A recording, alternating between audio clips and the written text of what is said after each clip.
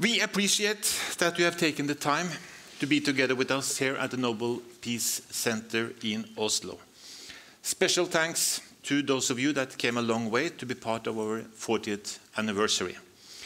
We are grateful for the partnership and cooperation that we have with you. We have deep respect for the work you do, often in difficult circumstances. The partnerships with some of the organizations represented here today go a long way back in time. We have learned together that promoting human rights is a long-term effort. There may be periods of rapid progress. However, progress may also be followed by periods of stagnation and even setbacks. We think that the topics we will discuss today are of paramount importance for the struggle for human rights and for the fight against corruption and other economic crimes, which in authoritarian states often results in human rights violations. We think that there is a strong need to galvanize more support in democratic and human rights-friendly states to courageous whistleblowers and to human rights activists. We should not forget that the Helsinki movement that we belong to is among the most influential movements for human rights in world history. It played a crucial role in creating the conditions for the democratic revolutions that took place in Central and Eastern Europe around 1990 and has been influential in the time after in promoting rule of law and respect for human rights and democratic principles. Now is the time we realize to launch measures that will strengthen the so-called Helsinki effect. The hearing today is part of our celebration of 40 years of struggle to promote human rights, fundamental freedoms, rule of law, and democratic governance throughout Europe and also Central Asia. As part of the celebration, we do present an exhibition outside the Oslo City Hall that we opened this Monday in the presence of His Royal Highness the Crown Prince. The exhibition reflects 40 years continuous work together with partners in Europe and former Soviet countries. As you will see when watching the exhibition, many of those we work together with are women. We think that it's important that the human rights movement, it's not only talking about the rights of women, but that it also provides a good model on the role of women for societies that are often dominated by men. Looking back on our history, we noticed that women played important parts. Some of them were among the most vocal voices for democracy, human rights, and decency in their societies.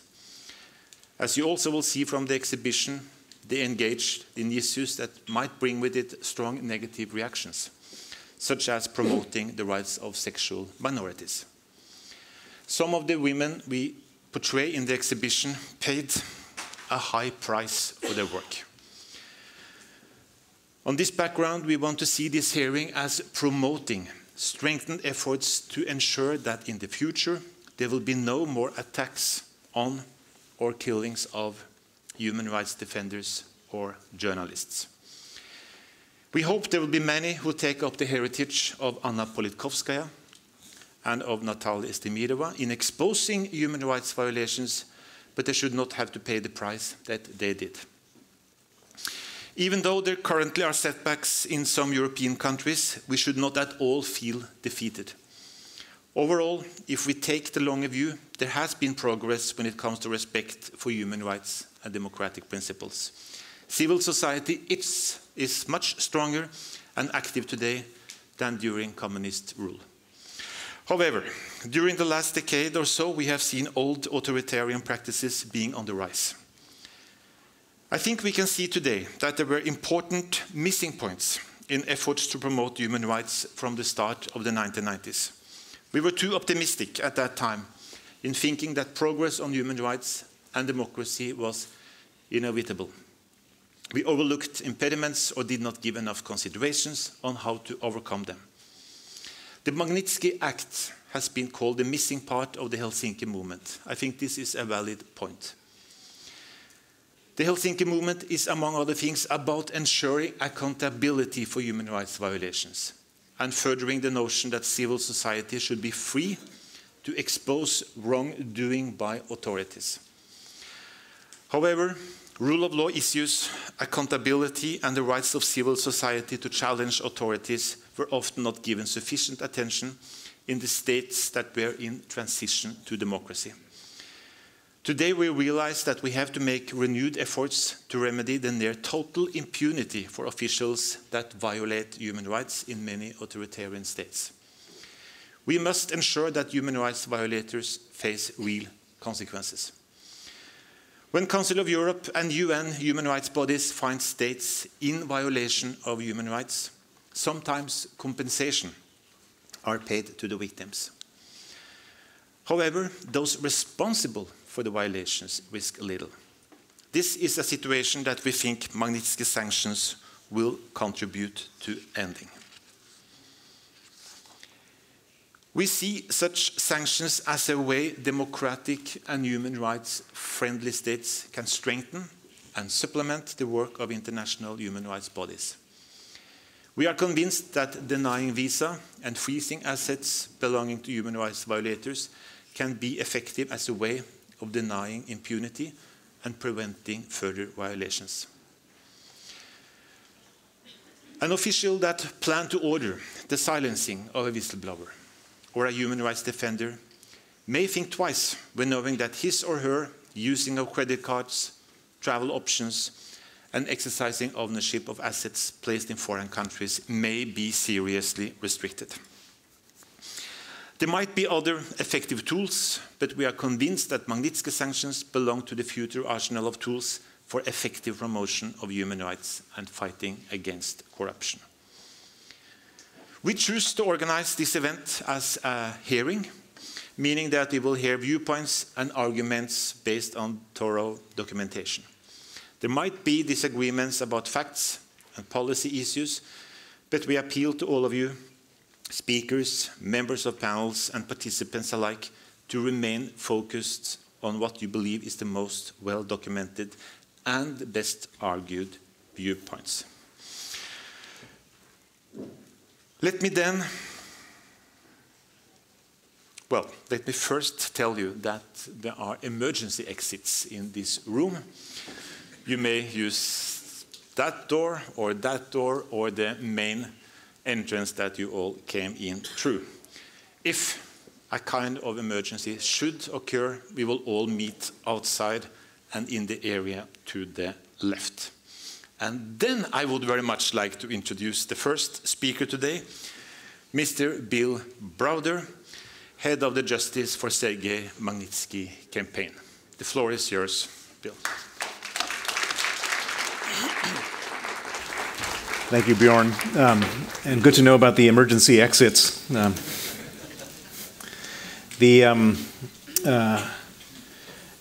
very honored to be here kicking off this event with you, and I want to thank Bjorn, the Norwegian Helsinki Committee, Gunnar, and various others who have worked so hard on this event and many other events to highlight human rights abuse and impunity around the world. 8 years ago last week, on November 17th, 2009, I got a phone call at 7:45 a.m. in London to tell me that my lawyer, Sergei Magnitsky, was dead. Sergei Magnitsky had been arrested about a year before that date by a number of Russian police officers who Sergei had implicated in a terrible financial crime against the state of Russia.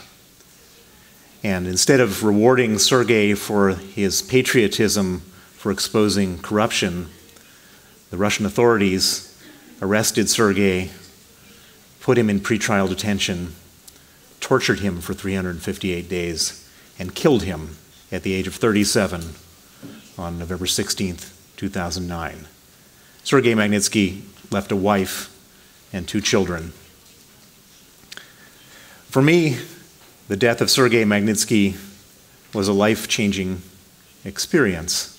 Sergei Magnitsky would still be alive today if Sergei had not been my lawyer. Sergei Magnitsky was killed as my proxy. If they could have killed me, they would have killed me, but they killed him instead.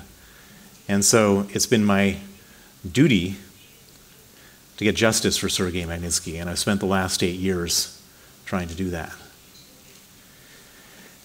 Initially, I thought that the murder of a lawyer working for a big Western investor would have to be punished. There was nothing unknown about his situation, and there was tons of documents outlining what happened to him, who deprived him of medical attention, all the conditions, the torturous conditions they put him under, etc., the beatings, etc. But that didn't happen. The Russian authorities circled the wagons and exonerated every single person involved. Vladimir Putin personally got involved in exonerating those people. Vladimir Putin personally got involved in the cover-up of Sergei Magnitsky's murder. And the people who were responsible ended up getting promoted, and some of them even got state honors. And so it became clear that there was no possibility of getting justice inside of Russia. And so I said, let's try to get justice outside of Russia. But how do you get justice outside of Russia for a murder that was committed in Russia? As I started to explore the legal avenues, and I should point out that I'm not a lawyer, so I contacted the best lawyers in the world to figure out what tools were available. And what I discovered was that there are no tools available. If a corrupt regime does a terrible crime, like what they did to Sergei Magnitsky, and they choose not to prosecute anybody in that country, when I first started this campaign, there was nothing you could do. The only thing you could do is you could go to your government, go to the US government or the British government or the Norwegian government, and beg them and ask them to denounce this terrible crime. And if you were lucky, they would issue a 2-sentence statement in some report saying that they're deeply disappointed with the murder of Sergei Magnitsky or someone else. And for me, the idea that the people who killed Sergei Magnitsky could get away with it and do it with total impunity was just an unacceptable outcome. And if there was no rules in place, there was no laws in place to create consequences, then we needed to create our own rules and our own consequences. And so I looked at the story of Sergei Magnitsky, and this was a story about corruption. Sergei Magnitsky exposed a $230 million theft, and the people who stole that money don't keep that money in Russia. They keep that money in the West, because as easily as they stole it, it could be stolen from them. And so I said to myself, these people who keep their money in the West, they also love to travel to the West. They send their kids to private schools in the West. They send their girlfriends on shopping trips to the West. We may not have jurisdiction in the West over a murder that's taken place in Russia, but we do have jurisdiction in the West over who travels to our countries and who uses our financial systems. And that was the idea that was the genesis for the Magnitsky Act. And I took this idea first to Washington. I took it to Senator Benjamin Cardin of Maryland and Senator John McCain of Arizona. And I said, can you sanction the people who killed Sergei Magnitsky? And eventually, they put together the Sergei Magnitsky Act. And the Sergei Magnitsky Act caught on like wildfire because it solves a problem that sort of a modern day problem that maybe didn't exist 50 years ago. 50 years ago, the people who did these terrible atrocities didn't travel to the West, but they do now. And so by having a globalized world where people travel, people use the Western banking systems, we now have a point of leverage and a tool. And when this vote, when it went for a vote in Washington, it passed the Senate 92-4 in November of 2012. It passed the House of Representatives with 89%. And on December 14th, 2012, President Obama signed the Magnitsky Act into law. There are now 44 people on the Magnitsky list in the United States. But it didn't stop there. The Senators Cardin and McCain said to themselves, this is we've effectively discovered the new technology for dealing with human rights abuses. Why make it exclusive to Russia? Of course, terrible things happen in Russia, but terrible things happen in other countries, in Venezuela and Vietnam and Iran. Why not make it a global piece of legislation? And so, after 4 years, in December of 2016, President Obama signed into law, which passed unanimously in the Senate, the Global Magnitsky Act. And on that same day, I'm proud to say that the Estonian Parliament passed into law their version of the Global Magnitsky Act. And then in May of this year, the British Parliament passed the Magnitsky Amendment to their Criminal Finances Bill, which allows the British government to freeze the assets of human rights abusers in the UK. And then in October of this year, Canada passed in their House of Commons 277-0 the Canadian Magnitsky Act. And I'm proud to say that last week, November 16th, on the 8th anniversary of Sergei Magnitsky's murder, the Lithuanian Parliament passed 71-0 their version of the Magnitsky Act. There are now 5 countries that have Magnitsky Acts in place. There are a number of other countries where it's upcoming. And my hope is that Sergei Magnitsky's terrible murder won't have died in vain. He won't have died for nothing. That his name will be connected to a movement, to a consequence that will hopefully save lives in the future. Thank you very much.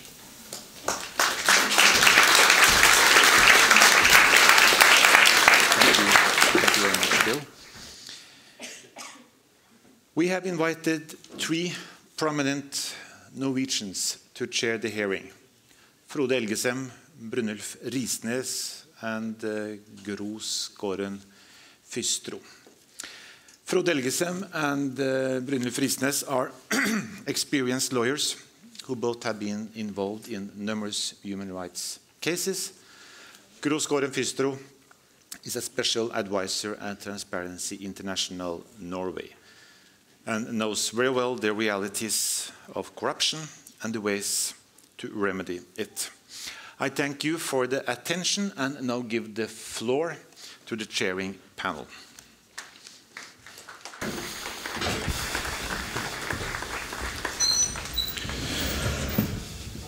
Thank you very much. Thank you very much for the kind introduction and the possibility to be here and participate in this hearing and chair this hearing. First of all, we need a panel, I think, so that will be arranged, I hope. So the chairs will come up, and I invite the first panel to come up. While that's happening, I would like to say some introductory words about this hearing.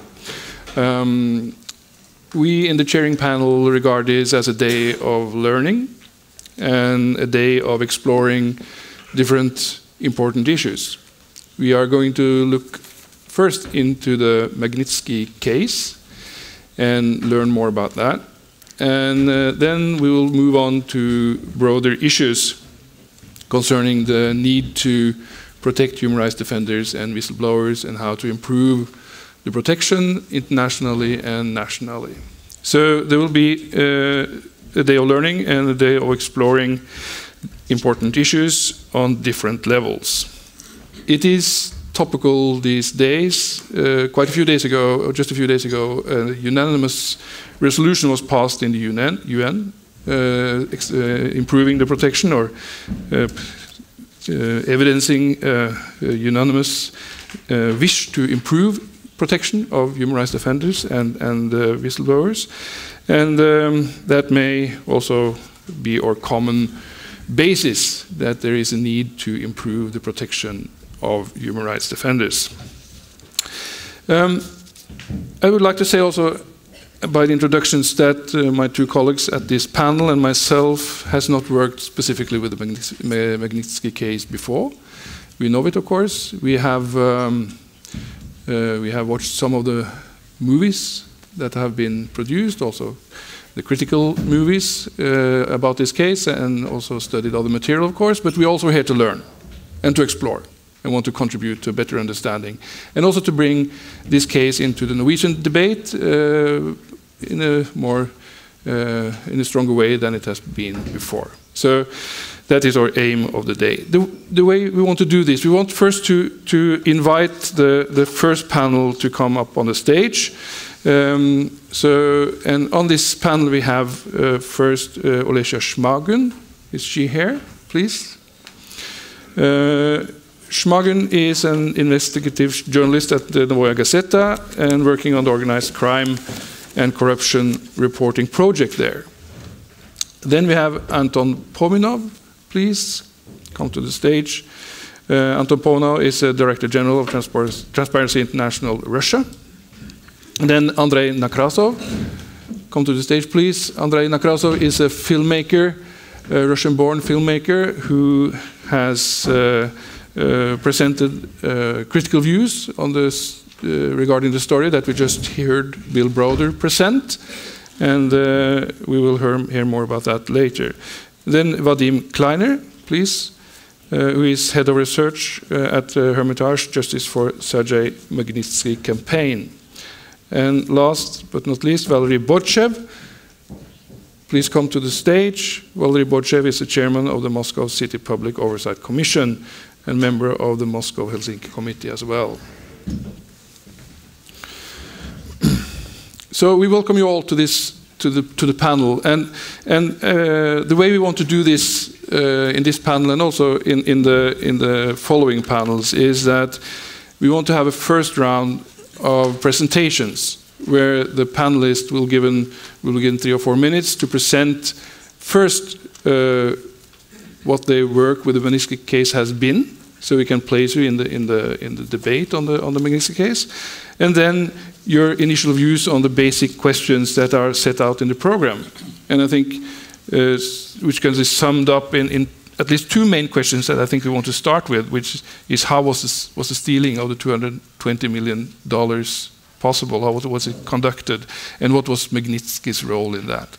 I think that is 2 key questions that we wanted to elaborate a little bit on in the beginning. And then we will follow up with questions to the different panelists. And by the end, or towards the end of this session, we will open the floor for questions from the audience. We'll take a few questions, and then the panelists will be allowed to make some final comments, including answer the questions that are relevant to them. So I want to kick off this by saying that, or by asking Ms. Olesya Shmagun to start by introducing yourself with a few words. Say a little bit about how you worked with the Magnitsky case and your basic views on these first initial questions, please. Okay, if you don't mind, I will speak in Russian because it's more comfortable and we have translators. Меня зовут Олеся Шмагун, я работаю в «Новой газете» и в организации Organized Crime and Corruption Reporting Project, OCCRP. Да, я постараюсь говорить помедленнее. Хорошо. Надо сказать, что моя организация в течение очень многих лет работает с делом Магнитского, и, в общем, это произошло довольно давно, прошло уже 8 лет, но как бы поступает новая информация, мы выпускаем новые расследования. И вот я сейчас скажу пару слов о той истории, над которой работала я, о последней истории, которую мы выпустили. Собственно, этот материал, над которым мы работали больше года, об одной из, возможно, ключевых фигур в деле Магнитского, Это простой корпоративный юрист из России с таким незапоминающимся именем Андрей Павлов. Его нельзя, в общем, назвать фигурой очень облеченной властью. Он не следователь, не судья, не чиновник, не человек, который обладает властью по роду своей деятельности. Но в России даже вот такой простой корпоративный юрист может быть фигурой очень влиятельной, если обладает определенными связями. И подобные неформальные связи между следователями и вот такими юристами, кумовство и неформальные договоренности, они, в общем, разъедают правоохранительную систему России и приводят к таким случаям, как смерть Сергея Магнитского. К нам в руки попала личная переписка этого человека, из которой, собственно, очень складывается ясная картина, как работает эта система. И нельзя сказать, что у нас не было каких-то первых этических сомнений о том, можем ли мы работать с личной перепиской человека, потому что, конечно, мы уважаем право на тайну личной переписки. Но вот эти неформальные договоренности невозможно отследить по открытым источникам. И поэтому, конечно, мы приняли решение о том, что мы должны делать публикацию, о том, что та информация, которую мы там нашли, она является предметом общественного интереса. Очень коротко, кто такой Андрей Павлов? Мы считаем, что это человек, который стоит за схемой хищения средств из бюджета, который, собственно, заявил Сергей Магнитский.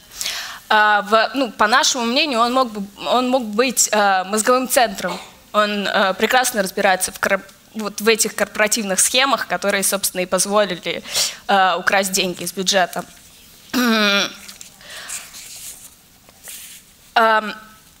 Итак, что мы увидели в переписке? Да? Прежде всего, он ведет переписку как минимум с 3 следователями, которые фигуранты списка Магнитского, которые были задействованы в этих уголовных делах. Это Карпов, Уржумцев и Николай Будило. Я бы хотела чуть подробнее остановиться на Олеге Уржумцеве.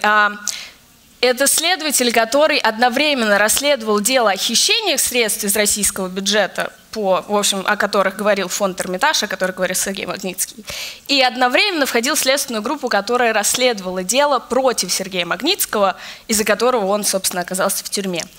И вот этот Олег Уржумцев, в общем, находится в довольно тесных отношениях с адвокатом Андреем Павловым. Он называет его в переписке «квазивеликий», возможно, в шутку, но в то же время выполняет просьбы и указания, прямые указания Андрея Павлова по уголовным делам, в которых Павлов имеет личную заинтересованность. Например, мы можем отследить, как Павлов просит Уржумцева повлиять на то, какие материалы появятся в уголовном деле уже по расследованию смерти Сергея Магнитского. Это очень сложный клубок уголовных дел. Я понимаю, я надеюсь, что вы какой-то бэкграунд о деле Магнитского имеете. Второй следователь, с которым состоит в переписке Павлов, это Карпов. Он, в общем, наверное, самый известный следователь. Он пытался в лондонском суде отстоять свою репутацию, подавал иск о защите чести и достоинства. И вот адвокат Павлов, которого мы считаем человеком, который стоит за хищением средств, он очень активно помогал Карпову в этом деле, в лондонском процессе. И в том числе материально. То есть получается, что человек, который может быть одним из бенефициаров хищения, помогал материально следователю как бы отмыть свою репутацию в лондонском суде по этому делу Магнитского. Соответственно, о чем еще стоит сказать? О том, что Павлов продолжает взаимодействовать с этими следователями уже и после дела Магнитского. И эти следователи участвуют в расследовании других уголовных дел, в которых Павлов имеет прямую заинтересованность. И по этим уголовным делам, собственно, тоже люди оказываются в тюрьме. К юридической стороне этих дел возникает много вопросов. Там люди пишут письма в защиту экономистов, которые оказываются в тюрьме. И ну, как бы, вот эти люди, которые оказались в тюрьме, они не погибли, да, поэтому, наверное, никто из здесь присутствующих не знает имя Александра Волкова, например. Если вот на секунду вернуться к фильму Андрея Некрасова, который здесь присутствует, там есть, ну, интересный момент, который мне показался, ну, таким интересным. Вот вы, например, говорите, что Сергей Магнитский не оказался в каких-то особенных условиях. Он был в тюрьме, ну, наравне с остальными, ну, с заключенными, да, и был в тех же условиях, ему не создавали отдельных условий.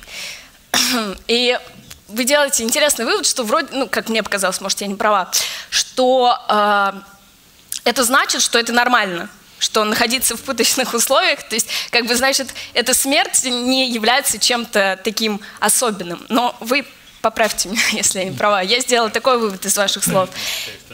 И что мне хочется сказать, дело Сергея Магнитского не единственное. Сергей Магнитский не единственный, кто оказался в тюрьме по там, ложным обвинениям. Эти же люди продолжают сажать других людей. И вывод, конечно, хочется сделать другой. Это происходило, это происходит и, видимо, будет происходить. И от этого еще более страшно. И вот эта система неформальных связей продолжает ломать жизни людям. И люди оказываются в тюрьме, людей сажают сажают в тюрьму, они оказываются в пыточных условиях, потому что они кому-то помешали, перешли дорогу, потому что хотят отжать их бизнес или хотят получить нужные показания на других людей. И это происходит, и их нужно остановить. И я не политик и даже не гражданский активист, поэтому мне сложно сказать, поможет ли акт Магнитского или нужно предпринимать какие-то действия другие. Но я знаю, что этих людей нужно остановить, и я вижу, что правоохранительная система России с этим не справляется. Okay. Thank you very much. That was an interesting start, and I want to continue on the general level a little bit with Mr. Anton Pominov from Transparency International, because I mean there are lots of money involved here, and it's one of the issues that is raised by Mr. Browder is the possibility of hiding money, and how do you follow the money? And Transparency International worked with this, and can you say a little bit about the general problem about the international transaction and how they hide this money? Можно? Okay, it works. I will also be speaking Russian if you don't mind, so please use your headphones, those who don't understand. Я буду говорить по-русски.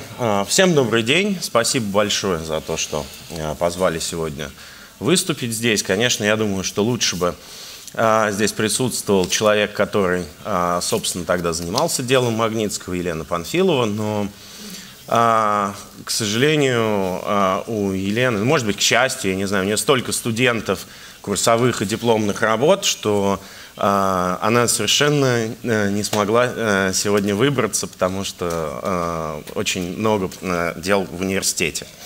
Тем не менее, всем привет от нее.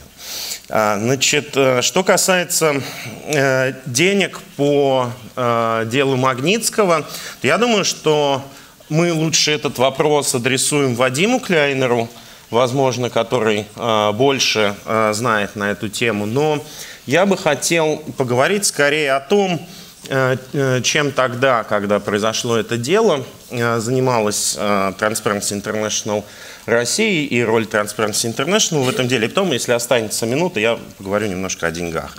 Значит, Панфилова тогда входила в совет при президенте по развитию институтов гражданского общества, и при Медведеве, значит, и вот совет дал свое заключение по этому делу, и к нему есть одно приложение рабочей группы как раз по тому, что же произошло с юридической и с финансовой точки зрения. Так вот, как мне кажется, самое интересное там вот что.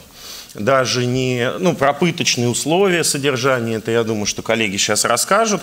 Вот. А интересно именно та ситуация конфликта интересов, когда следователи, которые изначально проводили обыски в Hermitage Capital, вот, и против которых Магнитский написал заявление, потом они же, эти же самые следователи, вели дело Магнитского. Вот. И там один возбуждал, да, Кузнецов, Карпов, Сильченко, там была такая троица. Вот. И вот что интересно, что вот эта ситуация конфликта интересов так никогда и не была разрешена. И мы в 2011 году говорили, слушайте, мы настаиваем на том, что это дело должно быть доведено до конца в России, а западные страны и международное сообщество могут нам помогать как-то. То, о чем говорил Билл, что не было инструментов никаких у западных стран повлиять на наших чиновников. И мы говорили, что вообще-то это наш долг в России провести полное расследование и показать всему миру, что мы можем это сделать. Но, к сожалению, вы знаете, что это так никогда и не произошло, и даже более того, судили самого Сергея Магнитского за то, что он, создал схему по выводу налогов. Так вот, проблема на сегодняшний день, с нашей точки зрения, заключается в том, что так никогда ни одного суда по этому делу и не произошло. То есть те документы, которые мы с вами имеем, вот в 5 странах акты Магнитского, это локальное решение проблемы. То есть мы говорим, что люди, которых мы обвиняем в, не мы в смысле, а, например, конгрессмены, вот, обвиняют в нарушении прав человека, несут определенные последствия, подвергаются определенным санкциям. Вот с нашей точки зрения, Transparency International Россия, этого недостаточно. Чтобы мы хотели в идеале, чтобы коррупция, а ведь, как правильно заметил господин Брowder, именно коррупция лежит в основе этого дела. То есть нарушения прав человека были следствием алчности людей, построивших вот эту схему. Так вот, за коррупционные преступления мы сейчас не можем с вами судить людей, которые нарушили законодательство национальное. И если какие-то мелкие чиновники попадают могут попасть под суд теоретически в странах, где существует несправедливый суд, да, то, естественно, чиновники высшего уровня или люди, связанные с чиновниками высшего уровня, такие, например, как вот эти замечательные следователи, вот, то им ничего не грозит дома, вот, но, к сожалению, им ничего и не грозит по международному праву. И с нашей точки зрения это большой пробел, который в течение ближайших, будем говорить, 5, может быть, 10 лет нам с вами нужно заполнить. И в этом смысле я надеюсь найти в ваших организациях, которые вы представляете, союзников в том, чтобы коррупционные преступления, так же как преступления против прав человека, имели свою институцию международную, которую признают множество стран, для того, чтобы этих людей можно было судить. Потому что диктатор захватил власть в своей стране, вы не сможете осудить его там, пока он эту власть не потеряет. Вот, поэтому, с моей точки зрения, локальные акты Магнитского – это локальное решение проблемы, вот, но оно трудоемкое, вот, и нам нужно больше, нужна возможность судить коррупционеров, особенно grand corruption, большую коррупцию на международном уровне. Вот. Что касается вывода денег, то, естественно, схемы как существовали, так и существуют. Мы это видим на примерах лондроматов. Вот. Это то, что OCCRP расследовала. Вот здесь есть, конечно, за последние несколько лет много шагов было предпринято по и раскрытию бенефициарных собственников компаний. Ну, это огромная отдельная тема. Вот, значит, и на лондонском саммите в прошлом году страны приняли много обещаний на себя, что мы будем раскрывать бенефициарных собственников компаний, чтобы такие схемы было проще расследовать, и реестры у нас появляются. Вот. Но, тем не менее, все это упирается в то, что вернуть активы, даже те, которые были украдены, можно, опять же, ну, в каком-то правоохранительно-судебном порядке. Вот. Ну, не в парламентском, да, там, не в порядке там, претензий Минюста. Вот. Поэтому, если мы будем говорить о возвращении активов, украденных из российского бюджета, то, ну, как бы, то здесь либо Россия должна быть вовлечена, либо некая международная институция, о которой мы пока мечтаем на уровне концепции в Transparency International России, которая позволила бы, и которую, естественно, страны, больше и больше стран будет признавать, которая могла бы быть использована для замораживания и возвращения таких активов. Okay, thank you very much. I think we'll talk a lot about that later, and we'll return to that also in this panel later. It's time to dive a little bit into the Magnitsky case itself. Mr. Browder presented the salient details of the case, and we want to ask Mr. Nekrasov, who has made a film about this, which is a film about a film. And a film about an investigation, actually. And could you please, in a short, it's a 2-hour-long film, so it's hard to ask you about doing this in 4 minutes. But could you briefly set out the main points that you make in your film and the main criticism against the Magnitsky campaign? Yeah, well, but that's precisely the problem. Is that I think about 9:00 p.m. last night, I got an email. I don't know exactly when it was sent, but that's when I got it, on the way here, inviting me to have a PowerPoint presentation, if I've got one, and sending me this from the Norwegian Helsinki Committee, and sending me this document, which is basically a rebuttal of the statements distributed to the audiences here, in the statements allegedly made in my film. And I didn't have a PowerPoint presentation. I didn't know that there would be an opportunity. But anyway, I'm a film director, so my PowerPoint presentation is actually my film. Or some people do say it's powerful, despite of all the massive campaign. You know, it's actually, even with all the pressure from Bill Browder and his colleagues, the film got prizes and a lot of praise. Got prizes when the situation is really independent. For example, at Prix Europa, at the all-European media competition, it came second, which is, you know, out of many entries with. And got a prize in Paris, etc., etc. So some people think it's powerful, but I don't have a PowerPoint presentation. So the problem is that not only I disagree with the facts in this rebuttal, I disagree with the statements made on behalf of my film. So we're a bit, and film is not being shown.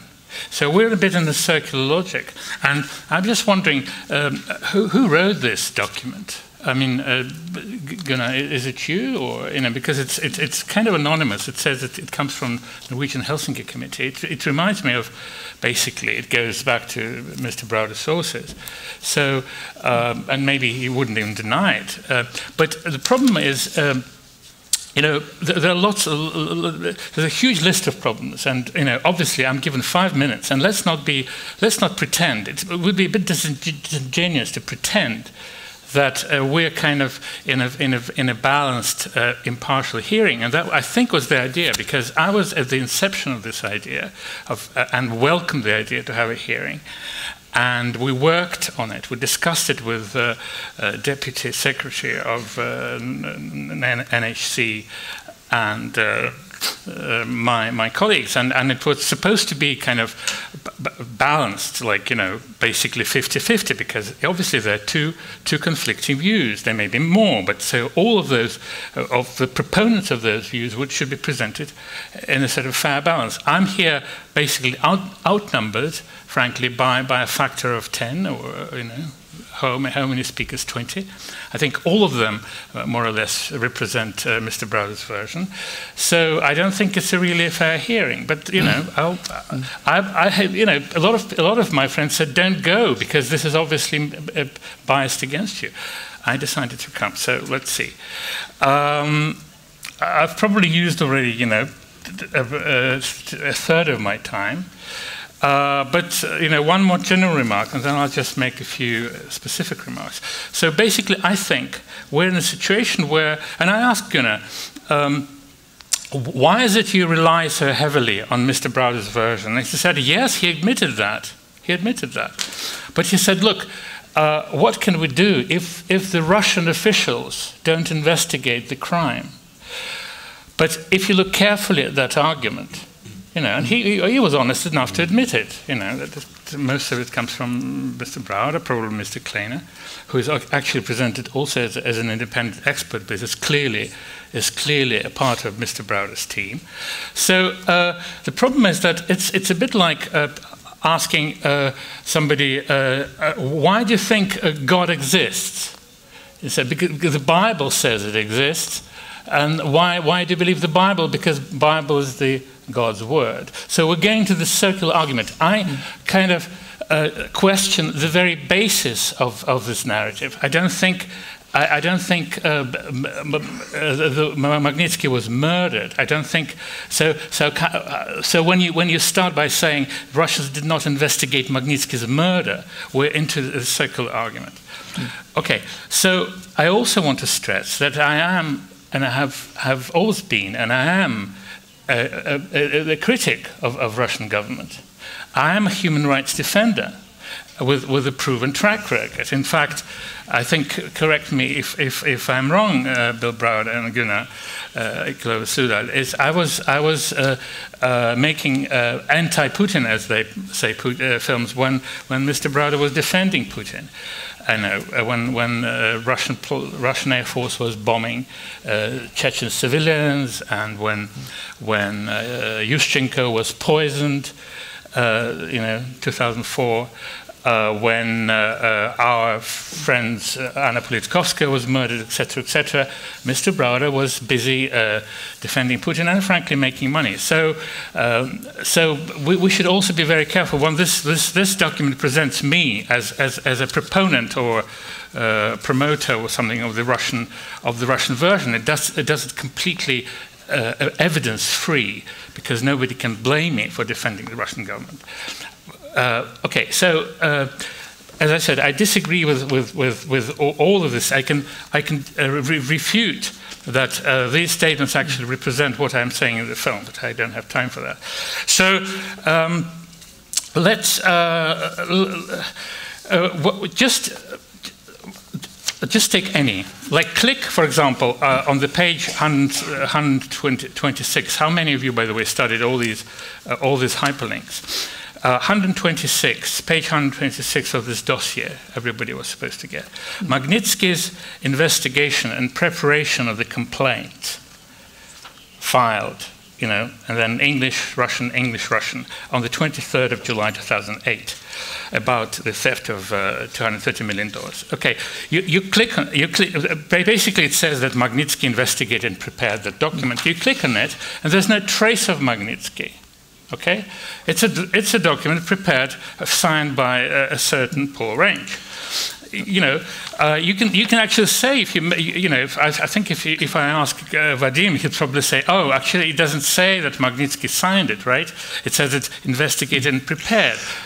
Fair enough, and that's what I'm saying. So Paul Range signed it. But who of you, having read that Magnitsky's investigation and preparation of the complaint, would have thought that actually there's no signature of Magnitsky. This statement says that Magnitsky investigated and prepared. Not only here, but in anywhere else, there's no evidence, there's no proof Magnitsky investigated anything, investigated this particular crime at least. And when you, with due respect, said, I just accidentally heard you saying, Magnitsky написал заявление, Magnitsky wrote a application or a request or a complaint, criminal complaint. Well, he never did, I'm afraid. He never did. I'm very sorry. He never did. The evidence Mr. Browder and his team presents is for Magnitsky having accused the officers are the Mr. Nekrasov, I will be very happy to give you a few more minutes. Okay, thank you. Indeed. Yeah. But could you take a step backwards? Because, like the panel, many are new to this case. We like you to a little bit less detailed, more basic about how is your view on the story that we just heard from Bill Browder, and what is the basis for you see, but the devil is obviously in the detail. But I know that. Okay, let's just please. Okay. Basically, I claim, and the film explains it very, I think, very convincingly that Magnitsky wasn't a whistleblower. Magnitsky was an accountant for Mr. Browder. There was a long argument whether he was a lawyer. We're not going to go into it.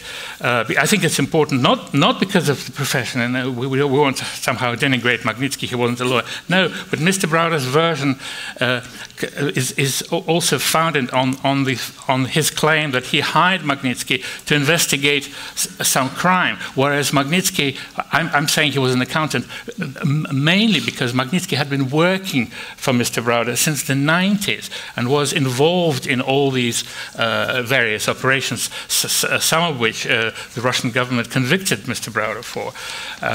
Didn't convict, by the way, Mr. Magnitsky. That's another myth, because they kind of brought it to trial, but did not convict him. Let me just, because I'm running out of time, let me just say this. It's like the important thing, this one, also Gunnar Ekeler told me, it's not just, there's a lot of Mr. Browder in our sources, but not only. Okay, fine. There's this big, long report from the Council of Europe. One can say, not only Mr. Browder, but many serious international organizations investigated the case. For example, Andrei Gross of the Parliamentary Assembly of the Council of Europe. A main human rights body, which is, we're sitting here at a human rights organization, Europe's main human rights body, of which Norway and Russia are members. Okay, fine. Let me just read you a quote from William Pauley, a U.S. District Court federal judge, American judge, not an American journalist, not even an American lawyer, an American judge. And he said this about this report, Andrei's Gross report. It's a long text. I'll try to cut the wrong grammar so that it's clear.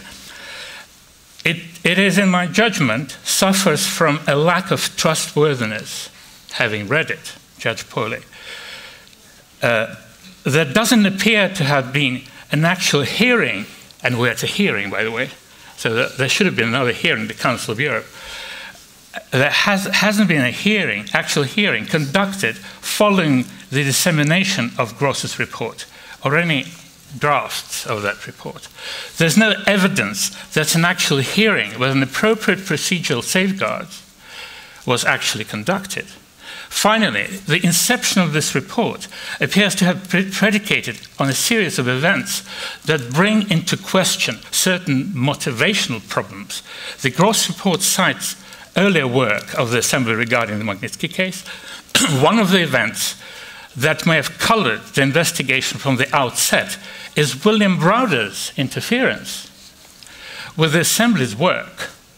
In June 2011, it appears that Browder made an intervention at a parliamentary seminar at a meeting of the committee that ultimately authorized Gross's involvement and conducting this investigation. Further, the Gross report is replete with statements from witnesses that are sympathetic to Magnitsky and Browder, among others. There are several individuals who were paid and directed by Hermitage to investigate Magnitsky's related events, who were interviewed by Gross. While Gross cites certain conversations he had with Russian officials and the documents he received from them, those references are eclipsed by the statements and opinions by Browder, Hermitage, and other self-interested parties.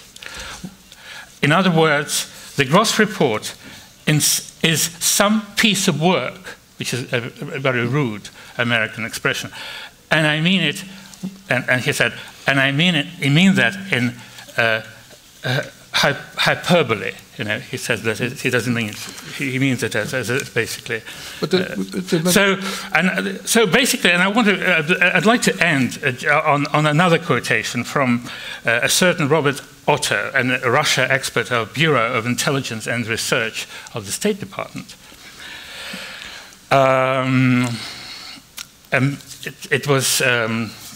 He wrote this on June 25th, 2016, by the way, as we were preparing to screen our film at the European Parliament, the premiere of our film at the European Parliament, which Mr. Browder successfully stopped through his lawyers.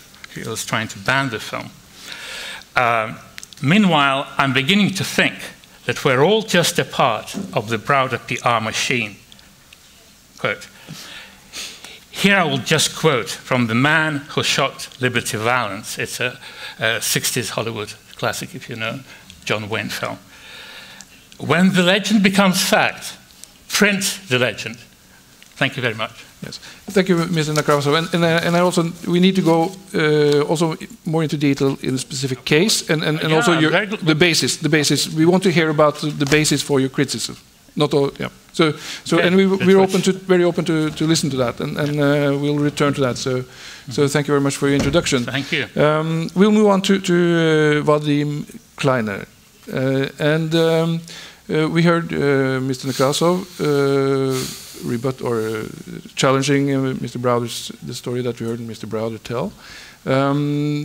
Would you please elaborate a little bit what your background for working on the case is, and your basic points or your basic views on documentation for the fact or the position that the Russian government was involved in the stealing of the money, and what was Sergei Magnitsky's role in this, and suffered he in prison and was killed because he was a whistleblower. Thank you very much for the opportunity to speak here. I'm very proud to be here at Helsinki Committee. It's such an honorable building. And I'm trying to address some of the issues in a short statement because I have 5 minutes here. I'm glad that Mr. Nekrasov didn't touch any factual base, tried to say his opinion on different things. That's why let me not spend too much time about my background, but I can say that I worked with Bill Browder for the last 20 years as a head of research, and last 9 years in a justice campaign for Sergei Magnitsky after his murder. Given the lack of time, I try to touch only several factual issues which are stated in Mr. Nekrasov's movie, but again, he is not actually the person who devised them. It's a criminal group who made this crime, who set up this kind of fictitious set of events, which Mr. Nekrasov is so much reflecting in his movie. Okay, so issue number one, which I would like to touch today, I'll try to be short because probably Mr. Borschev will be able to say more. But this is the fact whether Sergei Magnitsky was beaten and what's happened with him in prison during the last hours of his death. I don't know how much of you saw these pictures, but any of you who could see these colored pictures has no doubts that the person was beaten. Not only that the person was beaten, but the wrists, which actually looks terrible, shows that he was struggling for his life. And it was almost up to the bones, the wounds which he got in the last hours of his life. So there are no doubts that there was a physical violence against him. But since it's a Russian system where everybody is trying to report and share responsibility of even the crimes, there are quite a few documents which were received in the Russian system by the lawyers representing the family. In front of me is a report of using handcuffs, which is actually signed by one of the top officials of the prison, which confirms that several hours before his death, he was chained. Then there are other documents confirming the fact that that there were special group of enforcement called to go after him. And finally, a report of using rubber truncheons or batons against him. Again, in order to share the responsibility, there are signatures of 3 persons under this document. This document came from a Russian court. Death certificate. When Sergei Magnitsky died, it's supposed to be a hearing in the court. And immediately they send a death certificate, the first version of it. Then they start amending it and amending various reasons of death. But one of the possible reasons of death here was said closed craniocerebral injury. So as a result of beating or any other physical violence with him. Moreover, the first investigator who showed up at the scene actually filed a report about the crime. Mr. Levin, DA, the report on the crime I would like to file a crime envisaged by Article 105, Part 4, and Article 111 of Russian Criminal Code, and reported in a crime register book and perform an examination. What is these articles are about? It's article about murder. Article 105. It's named very simple, murder. Then we are going to the expert examination of Russian doctors. And we know how much pressure was put by the government of Russian Federation on those doctors. Some of them anonymously called us and because they felt guilty.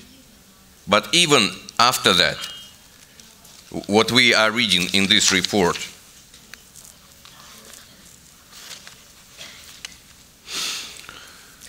the injuries which Mr. Magnitsky had were caused resultantly from the traumatic application of blunt, hard object or objects, which is confirmed by the close type of trauma and their morphological manifestation in the form of abrasion, eczemas, blood effusions into the soft tissues.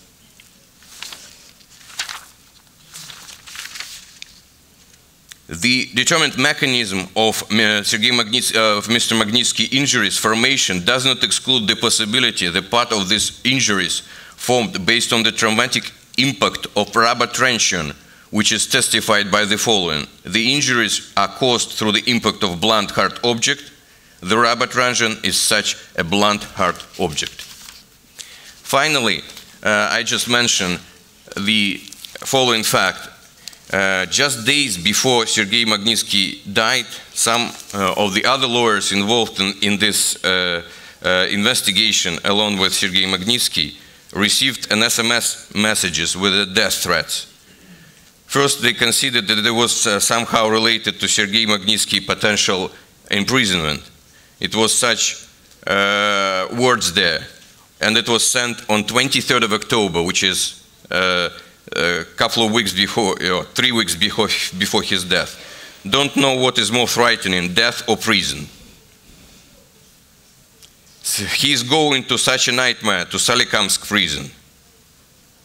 1 week before his death. If the history teaches us anything, then anyone could be killed, Michael Corleone. You make your own judgment. Obviously, we are not investigators, and we are not able to investigate it further in Russia, but we believe that one day it will be investigated, and everybody responsible for that will be brought to justice. The second point which I would like to touch, given the lack of time, is actually another lie which had been disseminated by mainly members of the criminals group and also widely spread in this movie, is the fact that Sergei Magnitsky did not investigate the crime and did not mention the officials involved in it. Especially appalling was watching the movie and seeing how different people who doesn't speak Russian been shown the Russian testimony waved in front of them, saying that there are no names of police officers here. Yes, indeed, the document which was waved is dated with October 8, 2008. It's a testimony of Mr. Magnitsky. What does it say in its second paragraph from the top? In this connection, I confirm my testimony given on the 5th of June under the case number 374015. Now we are going to this testimony which he gave in June. And we made just some statistical analysis. So the name of police officer Artem Kuznetsov is mentioned 15 times. The name of Pavel Karpov, another police officer who traveled together with criminals prior to this crime, mentioned 13 times. Another statement of Mr. Nekrasov that Sergei Magnitsky never accused anybody in these testimonies. Let me read you that. So, the aforesaid circumstances are objective evidence that in 2007, 3 companies, Parfenion, Machaon, and Ryland, with all their assets were misappropriated with the possible use of the materials and information seized during the search under the investigation into the criminal case against other company.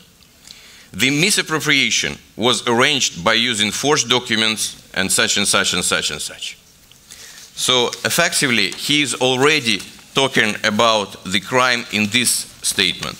But he did not stop here, and in his next statement, which I started with in October 2008, he said the following.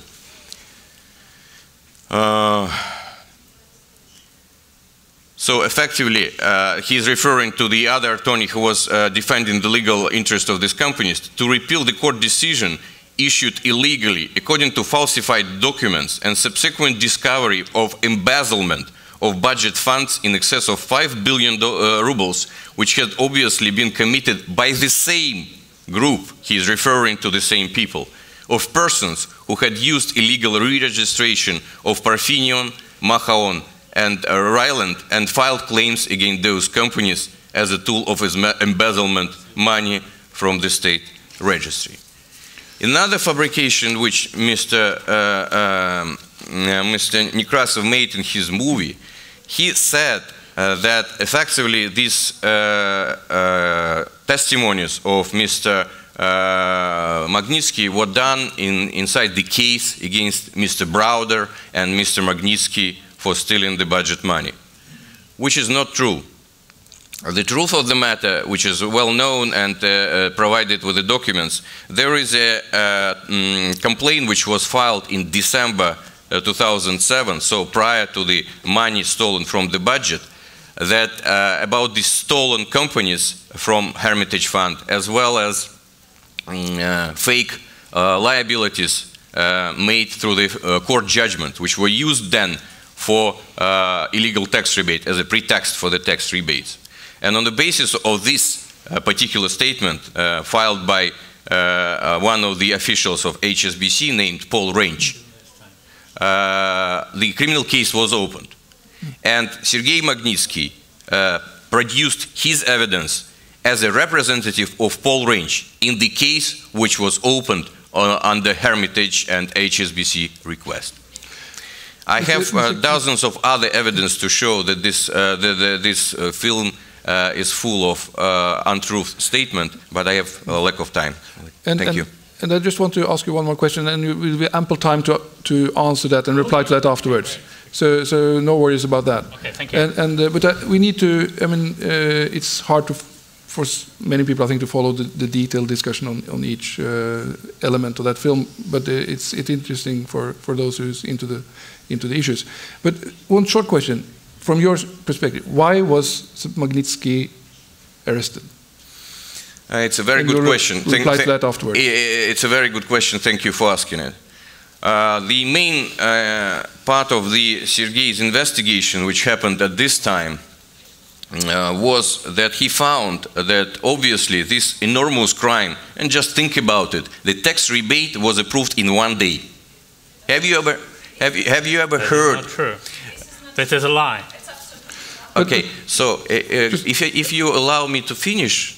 Okay, thank you. So one at a time. Yes, there is a decision to rebate taxes which refer to the request to rebate taxes, and they are dated with the same day.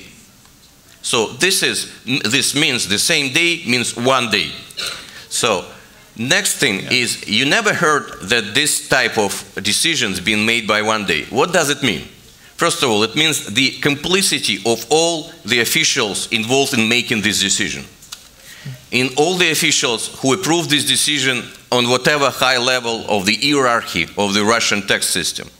Obviously, it could not be done within like only local office. All their names are on the list. But what is more important, Sergei Magnitsky found out that exactly the same crime was done by exactly the same people, including Mr. Pavlov, who was involved in this, including the same tax officials who put their signatures on this document 1 year before. And he gave an interview anonymously because he was afraid for his life to Business Week. Business Week article was published on 5th of November 2008. 2 weeks later, he was arrested and died in prison. So, and we believe that this particular finding, that this was a serial crime, and by the way, colleagues of Olga Shmagun proved that this crime started approximately in 2006 and continued up to 2010, when Mr. Magnitsky was already dead of tax rebates. Okay. So, and by the same group. So this was the trigger, we believe, for his arrest. Okay, so we'll come back to that, but that is the main argument, or the main basis for his, or the reason behind the arrest, which means that he was arrested for because someone wanted to protect other perpetrators. Government officials who were involved in this crime. Okay, we'll come back to that. And lastly, but not least, on the panel, Mr. Valery Borschev, who is chairman of the Moscow City Public Oversight Commission. It was argued that Sergei Magnitsky was not killed, and that was the circle argument mentioned by Mr. Nekrasov. What is your comment to that, and can you explain a little bit more about your background first, and then your insight in the treatment of Mr. Magnitsky in the prison? Да, спасибо. Общественно-наблюдательная комиссия по соблюдению прав человека в местах принудительного содержания города Москвы, она действует в соответствии со специальным законом номер 76. Мы пришли на третий день после смерти Магнитского в Бутырку. В группу входило 6 человек. Это вот я как председатель, Волкова Любовь Васильевна заместитель, Альперн Людмила Ильинична, Зоя Светова и Лидия Борисовна Дубикова, еще Флерова. Расследовании участвовали, мы беседовали, был генерал Давыдов, начальник УФСИН, начальник тюрьмы Комнов, и потом продолжалось еще длительное время. Господин Некрасов сказал, что он не думает, что убили Магнитского. Тем не менее, документы свидетельствуют в пользу версии, что все-таки он был убит.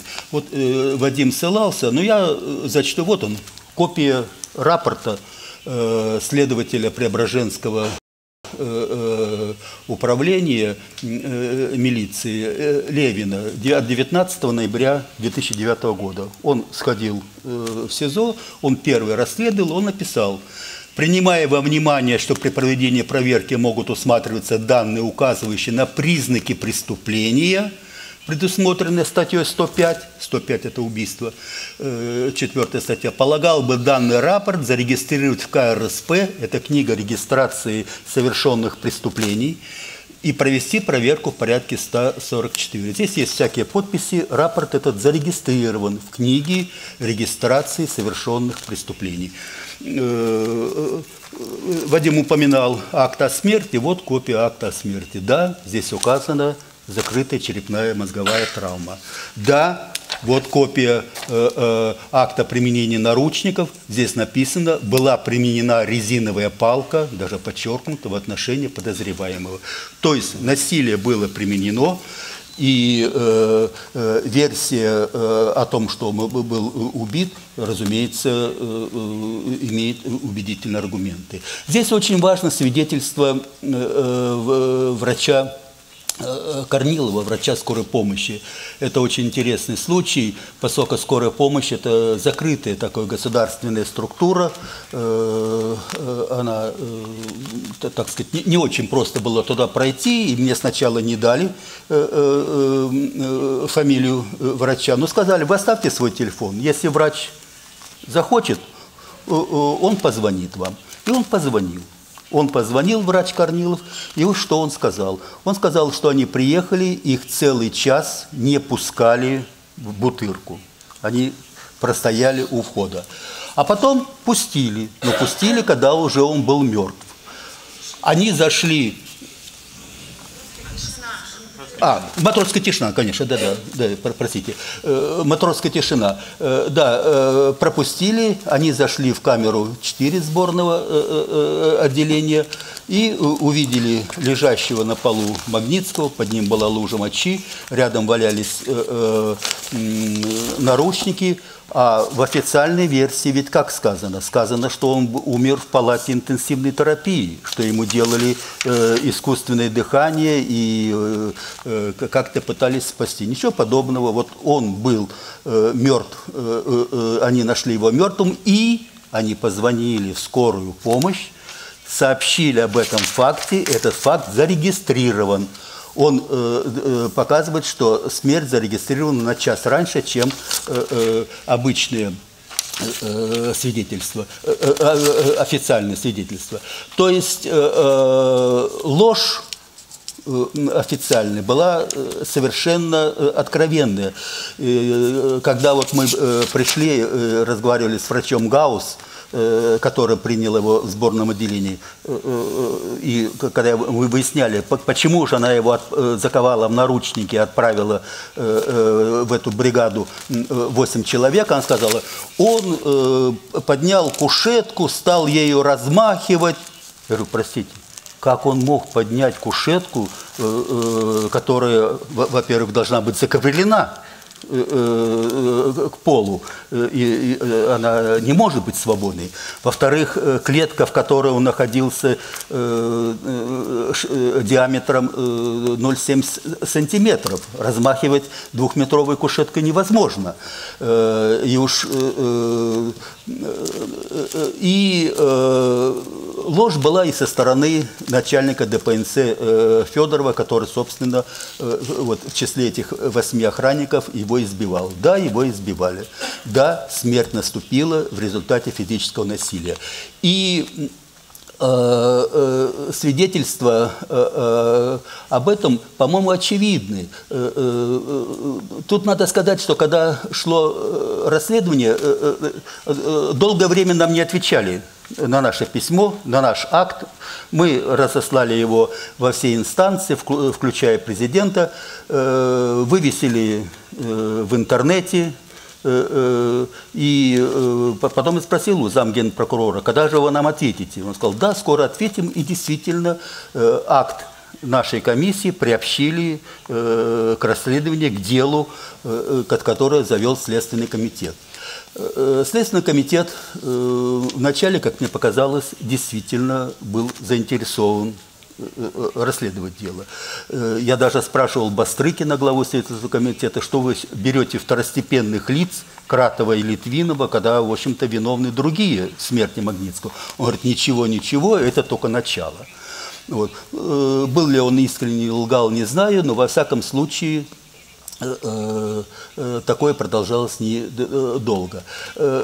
Смерти Магнитского действительно есть вещи, которые даже сама следователь Ломоносова не могла обнаружить. Ну, например, видеозапись, как его привезли в матросскую тишину. Видеозапись, как он уезжал из Бутырки, мы видели. Это был здоровый человек, он носил тюки, сумки, грузил в машину и не производил впечатления того психоза, о котором говорила Гаусс. А вот как он прибыл в матросскую тишину, эта видеозапись исчезла. Исчезла, и она не была даже в материалах Следственного комитета. Что позволяет предположить, что, в общем-то, или его избивали в машине, что вполне возможно, или потому что Гаусс и говорила, что вот он прятался так за лист бумаги, говорил, что меня хотят убить и так далее, и так далее. Скрыты эти видеозаписи. Я думаю, что тут важно отметить, что Магнитского содержали в камерах пыточных. Это откровенно пыточные камеры в Бутырской тюрьме. Они внизу расположены. Там были камеры и без окон. Там и была камера, где нечистоты из туалета выливались. Вот. Потом эти камеры разрушили, уничтожили. Начальник тюрьмы новый Телятников Сергей Леонидович так с гордостью показывал нам, что вот этих камер больше нету. То есть они признавали, что это позорный факт существования таких пыточных камер. Вот. Но а то, что Магнитскому демонстративно отказывали в лечении, есть, например, отказ следователя Сильченко, когда его запросили врачи матросской тишины направить на плановую операцию, он выразил протест. Он заявил, что он этого не допускает. Кстати, его перевели из матросской тишины, где была больница, в Бутырку за неделю до проведения плановой операции. То есть намеренное создание условий, которые приводили к ухудшению состояния здоровья, которые приводили, ну и в общем-то, потому что вывезли его из Бутырки, как говорила Литвинова, врач, она была в панике, в каком состоянии он был, и надо его срочно выводить. То есть условия содержания были откровенно пыточные. И поэтому, когда господин Некрасов говорит, что вот он не думает, и что вообще там камеры там были на обычные условия, нет, он был не в обычных условиях. Он был в тех условиях, да, в этих камерах были и другие, верно, но они специальные, эти камеры, были созданы для тех людей, которые подвергались пыткам. Это были пыточные камеры. Yes, thank you very much. I will go back to you, Mr. Nekrasov, and there are a lot of details here, but I mean the main story is that 3 companies were stolen. Officials were involved in that. Mr. Magnitsky was imprisoned and tortured because he was a whistleblower in that case, and it was done to protect the officials. And you are arguing against that story. And what are the main weaknesses, according to your investigation, of that story? Well, what I'm saying is, again, it's a circular argument. You're saying that he investigated that story and the officials were involved, but we don't know. But you see, the problem is that the separation between, let's say, this kind of Mr. Magnitsky, a Western business, Hermitage, and a Russian sort of officials and Russian state is completely artificial. It's completely it's in the perception of people who don't know Russia, who don't know the case. The Hermitage worked in Russia for 10 years, and as far as I'm concerned, there's indications and suspicions that it actually worked in a way every Russian business works. You know, having contacts with the police, you know, tax officials and whatever. We're not, you know, this, as I said, this is a very long story, but I'm just indicating the directions of logic. You know, you cannot just presume automatically that if Hermitage or Mr. Magnitsky does or does not something, he is a kind of by definition out of that system, and Hermitage as well. Let me just be specific. Yeah, please. Let's just ask because the problem is that I'm here alone. You know, against 20 people, and I as I said, I reject not even the facts of Mr. Browder's version. I reject what they purport I'm saying. For example, Olesya said, I kind of condone the conditions of the Russian prison. I filmed in a Russian prison, and I constantly, I constantly condemn the Russian system, the Russian culture of brutality, specific facts. I defend human rights, etc. What we're talking about, and Mr. Borschev said, you know, I have this opinion that Russian prisons are okay. Let's be very specific. Andrei Gross, whose report you've attached here, yeah, told me on camera very clearly, Magnitsky wasn't killed. Magnitsky, did you see the film? Did you see? You're criticizing me. How about watching the film? You're spreading the lies about my film, not about, which is kind of about the facts of the Magnitsky case. Andreas Gross said that Magnitsky wasn't killed, whom you kind of quote. Physicians for Human Rights, American doctors who were hired, as far as I'm concerned, by this group, did not say he was killed. They said, Magnitsky's mother told me on the direct question, who is to blame for your son's death? He said, doctors' negligence. You know, what are you talking about? Magnitsky was kept in an elite block of Matrosskaya Tishina prison called Elite Block. He was, I do say in the film very clearly that he did complain when he was transferred to Butyrka. But in Matrosskaya Tishina, and Mr. Browder is telling us, he was tortured every single day for 1 year. Mr. Browder, every single day was he tortured. He was in an elite block, higher quality, where, by the way, Tycoon Khodorkovsky was kept, whose arrest Mr. Browder, at the time when he was arrested, condoned. He called Mr. Khodorkovsky a thief. But nevertheless, he was kept in a relatively good conditions, and that's the place where Mr. Magnitsky was. But the important point is that logically, democracy is based not only in emotions, not only on very often correct statements that some countries are worse, have worse human rights records than Norway. I totally agree with that. Democracy is based on ability to argue. You know, scholasts taught us democracy. You know, logic. The logic is not emotions. Emotions aside, and I repeat, I condemn the Russian culture of brutality. But the logic is that pure mathematical logic that even if Magnitsky was killed, which Andreas Gross and others say he wasn't, but even if he was killed, it has no logical connection to the white-collar crime I've been trying to investigate in my film.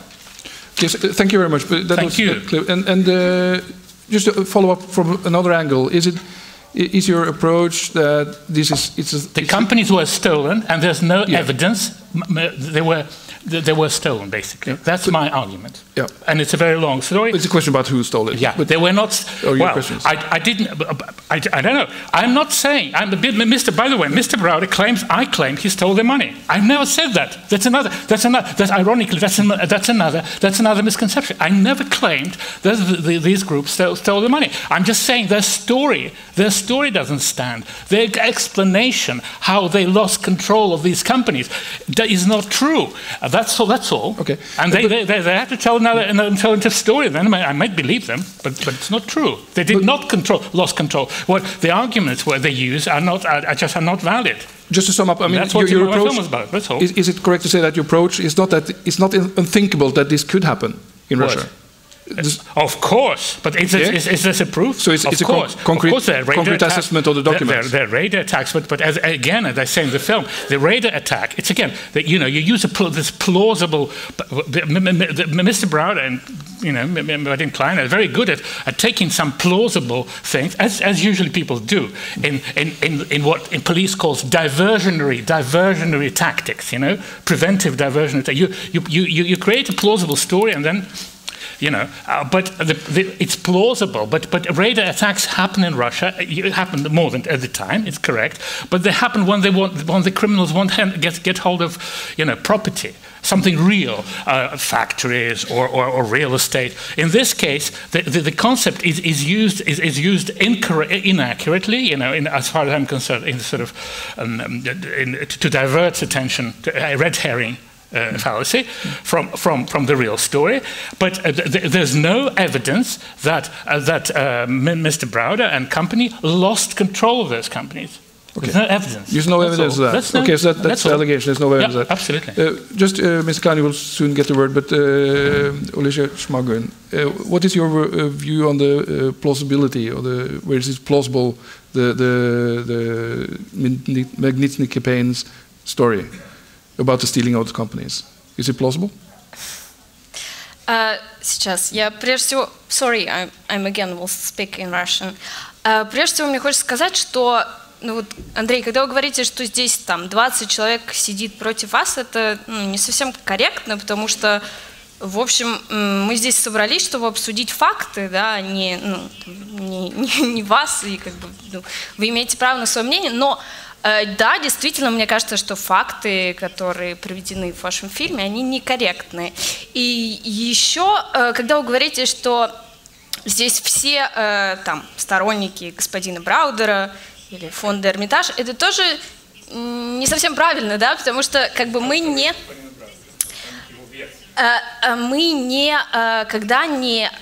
я как журналист, да, в своей работе, мы не основываемся на словах какой-то стороны. Мы смотрим на документы, которые конкретная сторона может предоставить. Дальше, естественно, мы слушаем версию, смотрим документы, пытаемся выцепить, да, рациональное зерно. Мы всегда общаемся с двумя сторонами. Мы общались с Андреем Алексеевичем Павловым, мы общались с Клюевым. То есть мы не берем некую версию за правду. Мы анализируем и на основе документов, которые могут предоставить разные стороны, на основе их слов мы пишем наши публикации. Что касается того, было ли хищение из бюджета с помощью 3 компаний? Этот факт никто действительно не отрицает. Оно не просто возможно, оно было сделано.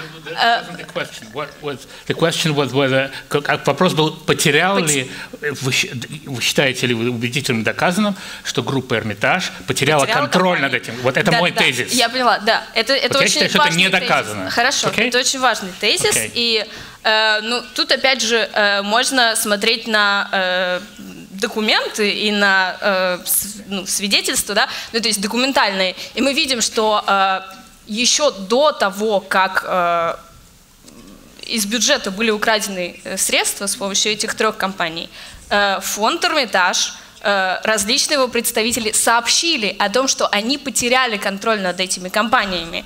Если предполагать, следуя вашей логике, что они не потеряли контроль и, видимо, пытались сами возвратить эти налоги и только притворялись, тогда зачем же они сообщили полиции о том, что их компании украдены, и потребовали провести расследование и, соответственно, вернуть им эти компании? Подождите, я просто пытаюсь показать, то есть, на мой взгляд, эта логика не выдерживает критики, потому что если ты хочешь украсть что-то, ты не привлекаешь внимание правоохранительных органов перед тем, как ты это сделаешь. Was not treated. Very, very quickly. In Russian, English? Okay. Well, I think one more. Come back to you, Mr. Nekrasov. So just Mr. Kleiner, the allegation is that the story that the 3 companies were stolen and used to get an illegal tax refund is not correct. And how do you explain to us the background of that case, and how do you document it? Okay, so the issue is the following: it's not true, and absolutely proven by the document that the companies were stolen. That they were re-registered to members of the criminal group, specifically the Russian named Mr. Markelov, who was involved in previous crimes with the same criminal group, and it was not his first crime together. And second, as properly was mentioned, as soon as all the evidence were collected, they were presented in a criminal complaint, and we have all the evidence that already in the early December 2007, the authorities had all these complaints in place. I have in front of me the documents which shows the movement of these complaints inside the prosecutor office, investigation committee, and so on. So would they be interested in stopping this crime? It would happen easily, especially given the following fact. You know that the fund was one of the biggest in Russia, and it was a joint venture with Hermitage, with the HSBC, the biggest European and British bank. And over a sudden, the 3 companies belong to the fund, been stolen and registered to 3 convicted criminals. So people, each of them, had at least between 2 and 3 convictions before, which tells you something very sane. So the whole story that Mr. Nekrasov is referring to, that there was some checks inside the tax office about the validity of tax refund, is just a joke. Any check immediately would show that there is no underlying contracts which resulted into losses with these companies, because the counterparties were empty companies which didn't have any business. And usually in Russia, as well as in any other country, if you are asking for tax rebate, immediately, especially if it's like any meaningless amount, like more than $5,000, not 230 million, they're making audit, either so-called short audit in camera, or an audit of counterparties because they're referring to counterparties, or the full audit. Either of these audit immediately would show up all type of red flags, i.e. contracts with the shell companies which didn't do any business, and so all contracts are shame. Second, the people who were just prior to that appointed as directors are convicted criminals, and they're asking for tax rebate for 230 million, and many other facts which were actually part of this complaint which was filed in December 2007. It was 250 pages of documents proving the fact that all this was a shame. And then a short comment by Ms. Nekrasov, and then my colleagues at the panel will take this forward to further questions. But a short comment to that, Ms. Nekrasov. Yeah, okay. Well, as I said, there's a system in place in Russia, a corrupt country. You know, I agree that it's a corrupt country. My point is that anybody who works there, especially works there for 10 years, is integrated in that system. That's the point. When this is again a typical red herring discussion. Mr. Kleiner explains to us how the Russian corrupt system works. The mechanism, it doesn't mean they did not lose control. Because when I talk about, I talk about direct evidence, not the way, you know, theoretically, I'm not saying that. Theoretically, whoever, if I'm not talking about them, like X, when he claims as a diversion tactic, by the way, you know, this happens all the time. I kill my wife and I'm the first one to go and report on it. You know, there's plenty of cases like this. It's because diversionary tactic. To explain to you, again, this is not a proof. There's hard evidence you have to look at.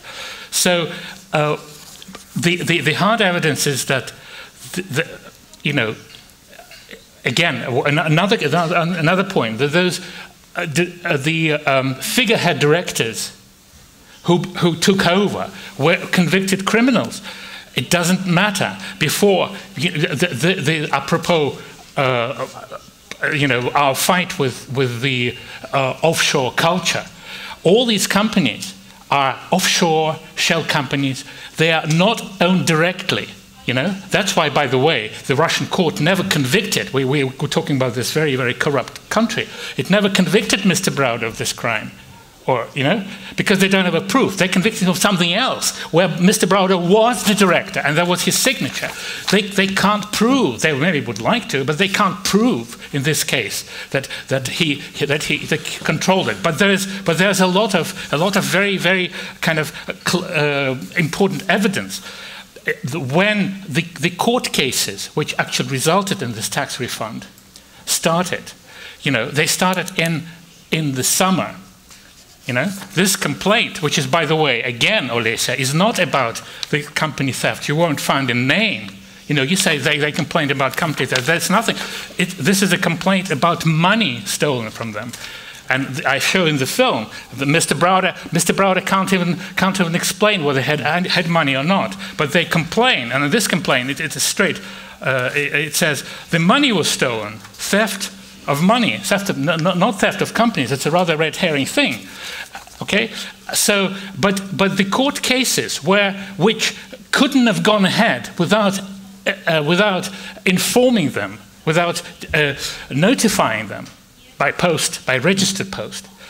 They couldn't have gone ahead, and they went ahead. There were so many court cases from the summer to December when they finally did this move, you know, and not about companies, but about something else, I think, to divert attention. And Magnitsky, at some point, they had to admit that they received something from the court because it was sent to the correct address. So there was some paperwork that was sent to the correct address of their companies. So in October, then they did admit. And even if you say they only found out in October, they should have found out earlier. But even if you believe them, they did nothing between October and almost, you know, mid-December. So there are all these questions. You know, and you know, so all those convicted criminals, again, it's a psychological argument. There's a long chain of those figureheads. You know, before there were some English, as I say in the film, it's also very important because prejudice against Russia is it's at work here. Before it was a figurehead from Guernsey, and a professional figurehead who kind of operates in this very murky system, which I think we all disagree with because it's about tax evasion. We hear now about Panama Papers, or we hear about Paradise Papers. So there's a well-dressed English gentleman as a figurehead, and then it's transferred to some sort of down and outs. It changes nothing in principle. Thank you. Thank you. Then I think we move on to Brynjar and Gro for some further questions, please. Yeah. Is my mic on? Yeah. I won't take much of your time, and I do understand that Nekrasov feel a bit outnumbered there at the panel, but I don't think one should exaggerate the volume of bias here at the panel or in the audience. And I think one of the reasons for that is what the chair said in the beginning. We don't really know that much about the case in order to have any prejudice and or be biased. And we're here to learn, and I hope that everyone in this panel and every other panel use the opportunity to make their voice heard in this panel. I was thinking while you were speaking if there is some common ground here, and at least there seemed to be some agreement about that there were irregularities about this tax rebate. Either it was particularly big or it went particularly fast, or so if you could say something about that, where there might be common ground, and that's to all of you actually. And then what might be interesting, which hasn't been commented in, is the money trail. I mean, I guess important evidence would be here what happened to the money afterwards, this $230 million. So if you can comment on that as well. My last question goes to, I do understand that Mr. Nekrasov and probably other people also would want sort of a grand hearing about this, a grand judgment where you have months and months of evidence and where you can come to a final conclusion of this case. And at least this hearing is a very small contribution to that, and we will never get into the sort of nitty-gritty of the details, and most of the things that you say we won't be able to understand. But I was wondering, because there is a case before the European Court of Human Rights, which was originally filed by Magnitsky himself, I understand, and then there has been a new file after his death. And it has been communicated to Russia, so it will be a case that will be handled by the court. And I was wondering if you have an update on how that court case will going, and what are your expectations to all of you? Would that be sort of a more neutral, more formal handling of the case? And would you trust the European Court's conclusions when they finally arrive? So this is to all of you. Limited questions asked, actually raised with the European Court, and it's actually about deprivation of life and responsibility of state for that. As far as we understand, it was not only communicated; it actually went up fully up to the final stage, i.e., issuing the decision. So all the parties have been heard. And all the evidence were provided. So now it's pending the decision only. Mm-hmm. We cannot prejudice and say what the decision will be, and of course it will not give answers to all questions, because the questions which were raised are very limited. Well, exactly. Of course, I welcome any court and a proper hearing. You know, and you're absolutely right. You know, this is only a small, very small contribution, but I have to say that you know, it's often said, and there will be I don't know whether there will be more talk about money tracing. With fairness, I don't want to kind of have a screaming match with my opponents, but you see, it's often said that money was found, traced. That you know, there's an investigation in 11 countries or 12 countries, whatever. But again, and let's wait. By the way, and Vadim is right. It's a limited issue they can discuss. Again, it's not going to be. And if you follow my argument, unfortunately, that will not tell us the truth about the white-collar crime, because it's about Magnitsky's death. Mm. Okay, so, but you have to remember that all this mention of the investigations, of court applications, fine, there hasn't been any one conviction in the money tracing thing. How did the most famous case, of course, it's the American case against Prevezon. It's caused a lot of publicity. You see the depositions in my film. You see, by the way, the deposition not just of Mr. Browder, but very importantly of the Homeland security agent, who scandalously says, and a head agent who was investigating, and Hermitage often says, look, the Department of Justice conducted this investigation, American government did this. Well, you saw the agent of the American government saying he got all information from Browder. Even the American government, not just some Andrei's calls, gets it from. He said it very, very clearly. So we have to wait for actual conviction. We have to wait for actual court case, because in that case, as far as I know, Mr. Browder physically went to the prosecutor of Southern District of New York, the attorney, and delivered this. Fine, it's a great PR. Press will write it. But where's the conviction? And when it did come to court, the government settled. The government settled. As you know, if the government, Mr. Browder, had a real case, you know, would have they settled? They would have gone to trial. They would have showed those corrupt Russians. The whole case would have been up in the press with all these details. Then we would know. But no, they settled with no guilt admitted. So when it comes to court, there's no proof. Thank you. Very short. Very short. Mr. Nekrasov, again, playing with the truth. But just to address some of his points, just coming backwards to where he did it. So the complaint was filed back in December 2007, and the criminal case was opened on the 5th of February 2008, which directly says that based on the fake documents, a change was made in Unified Registry of Legal Entities, and where the company named Pluton became the participants, and in place of HSBC managers Paul Range and Martin Wilson, the following directors were appointed. So it's not only that the complaint was filed, it was well regarded, and the authorities understood what was it about, and they opened the criminal case. So they opened, but the result in the autumn, they threw it out. Okay. No, the result, it could be maybe commented better by Olesya, because the investigator who happened to hand over this case to happened to be a friend, closest friend and subordinate of the major criminal behind the case. But and this is happening with all the facts which Mr. Nekrasov is trying to provide. For example, the settlement itself is already guilt. And if you look at the U.S. authorities, this is what they're doing for day in and day out. They're settling the cases. It's very rare when they're putting, especially the financial cases, to any final judgment. For them, is to make the lesson is the main target, and this is what no admission of guilt. No admission of guilt. Yeah, of course not.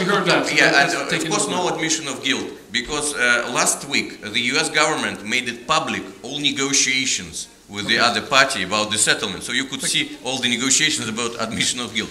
But the people who received this money, just I finish one sentence. They settled this case here with U.S. government. 15 years ago, they did the same in the money laundering case in Israel, and currently they are under money laundering investigation in 2 other countries, i.e. Switzerland and Netherlands. But you yourself said they're not part of the criminal group. Okay. It's in the deposition. Thank you. You know, you just... Yeah, so not only the court, you yourself said he has nothing to do with the Magnitsky crime. Thank you, Mr. Nekrasov. So there's lots of issues to speak, but I also take care of my panel. So do we have also a question to the panel before we open the floor? Just to follow up from what Bjorn said, we are here to learn. So you know, the Magnitsky case has become a symbol of corruption, abuse of power, leading to violations of human rights. So, what is the lessons learned in terms of, protection of whistleblowers and corruption, and in that context, and specifically the money trail? We have touched upon it, but to start from the other end, where is the money today? Where is the 230 million? Maybe I will start with this, especially maybe Mr. Pominov could take that first. Maybe Mr. Pominov first on the lessons learned for TR Russia, especially. Да. На самом деле урок-то здесь очень важный. Первый, наверное, вот какой, что если бы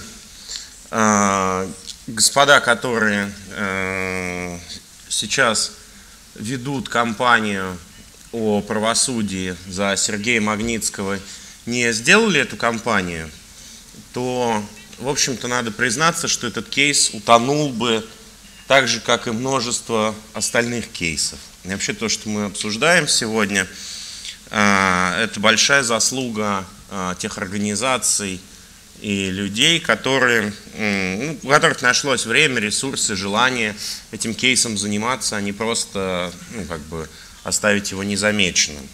Вот, это, значит, первое. Второе, мне кажется, очень важный урок, что действительно мы вот таким публичным слушанием, причем не только мы, значит, и в европейских структурах, и в парламентах разных стран, мы обсуждаем, на самом деле, более-менее одну и ту же ситуацию, вот, которая по-хорошему-то должна бы обсуждаться в суде. Да вот проблема, нету такого суда, где это могло бы честно и непредвзято обсуждаться, потому что, то есть, вот какой вывод был тогда у комиссии, Совета при президенте, что это самое, что следовать, ну, что невозможно даже следователей по делу независимых назначить, что там все время одни и те же следователи. Вот просто не взяли внешних людей, чтобы избежать конфликта интересов. Вот это, ну, это факт, который как бы, ну, вот он есть. То есть люди либо одни и те же, либо там связаны друг с другом, подчиненных своих назначают, да? Вот, то есть с этим как бы никто не спорит. Это такой вывод комиссия сделала. Поэтому ну, не получается пока, значит, организовать суд по этому случаю и по... Я думаю, мы сегодня будем потом обсуждать множество других случаев из разных стран, вот, что это, ну, не какой-то единственный уникальный, вот, а вообще эта штука довольно распространенная. Вот. И я сейчас передам слово Вадиму, наверное, поговорить про те деньги, которые были выведены. Вот, опять же, ну, представляете себе человека, который украл, неважно даже сейчас кто это, много миллионов долларов. Естественно, он, ну, какую-то часть этих денег отдаст для того, чтобы запутать следы и сделать так, чтобы эти деньги никогда не были найдены. Благо, финансовых инструментов для этого сейчас очень много во всем мире, хоть и становится в какой-то степени меньше, но нанимаются очень дорогие юридические фирмы, следы запутываются в юрисдикциях, где нет открытых реестров, где мы не можем посмотреть собственников компании, да, и поэтому, естественно, всегда отслеживание денег, Олеся не даст соврать, это большая проблема, но тем не менее кое-какие, скажем, подозрения, и я сейчас не буду, ну, как бы, как это сказать, не буду брать на себя роль какого-то судьи, да, вот, но, значит, вот что мы знаем, несколько таких коротких вещей, а в том числе об этом писал Алексей Навальный, вот, и журналисты, я думаю, Вадим дополнит меня.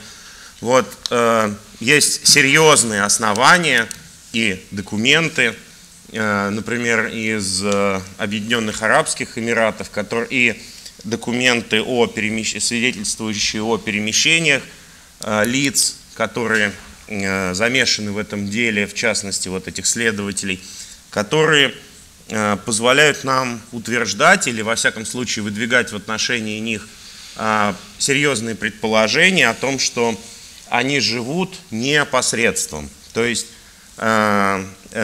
какой бы там важный и высокооплачиваемый ни был следователь, даже начальник управления или начальник налоговой службы, я думаю, даже норвежский начальник налоговой службы не может себе позволить многомиллионные дома где-то в Объединенных Арабских Эмиратах, там какие-то частные самолеты, вот, значит, ну, не говоря уже про российского чиновника. Вот, тем не менее, есть серьезные основания и документы, которые подтверждают, что и начальники вот этих налоговых, 25-й, 26-й, да, вот, и 28-й, да, вот, значит, и эти следователи, их расходы существенно превышают их доходы, которые они разумным образом могли бы обосновать, даже если бы они работали всю жизнь в 3 поколениях. Вот, пожалуйста. I'm sorry, I need to take control of this now because we are running out of time. And what we'll do now, we'll open up for a couple of questions, and all of the participants will have 2 minutes at the end, and then include your observations or answers to the questions in that round, please. And I'm sorry about that, but we need to get it into the time frames that we have. So you can come back to that. If there's any, there's a mic in the room, I think. So there's a question over here. And please be short. We want questions and only short questions. My name is Arve Meisingset. There are many authors of books and articles about this case. Where are these authors in this room? Also, where are representatives of Russian authorities? We also believe that Browder was a key hand dealer of a huge CIA operation in Russia during the 1990s. Where are the security analysts? Without these, we can have no fair hearing in this room. Thank you. Okay. Are there any other questions? There's a question over here. So.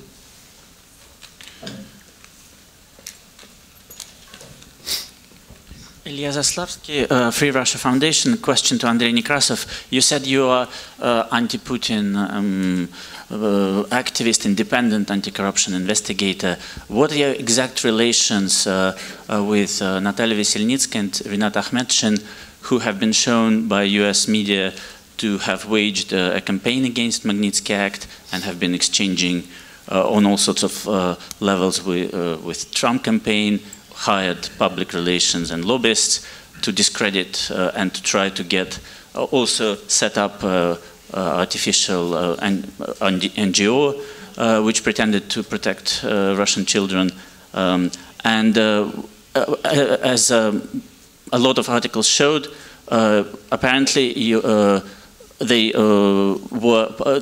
film screening at museum in Washington was part of that campaign. So how that relates to you being an independent anti-Putin activist? And second question, there are allegations and discussions in Washington that you had problems with Hudson Institute and David Setter in your previous film, and there were accusations of fraud on your side in terms of financial dealings with Hudson. And that also that essentially before this film you were financially broke. I'm interested in your direct comments on this. Thank you. Any other question in this? One question. This is the fire. We'll be very short. We can take these two questions. And that's the last ones. Я хочу спросить мистера Браудера или Клайнера по поводу дела Александра Долженко, который, может быть, вам известно, буквально недавно этот человек в Калмыкии, регионе, про который здесь, наверное, мало кто знает, был посажен, приговорен к 2 годам лишения свободы, что было связано с...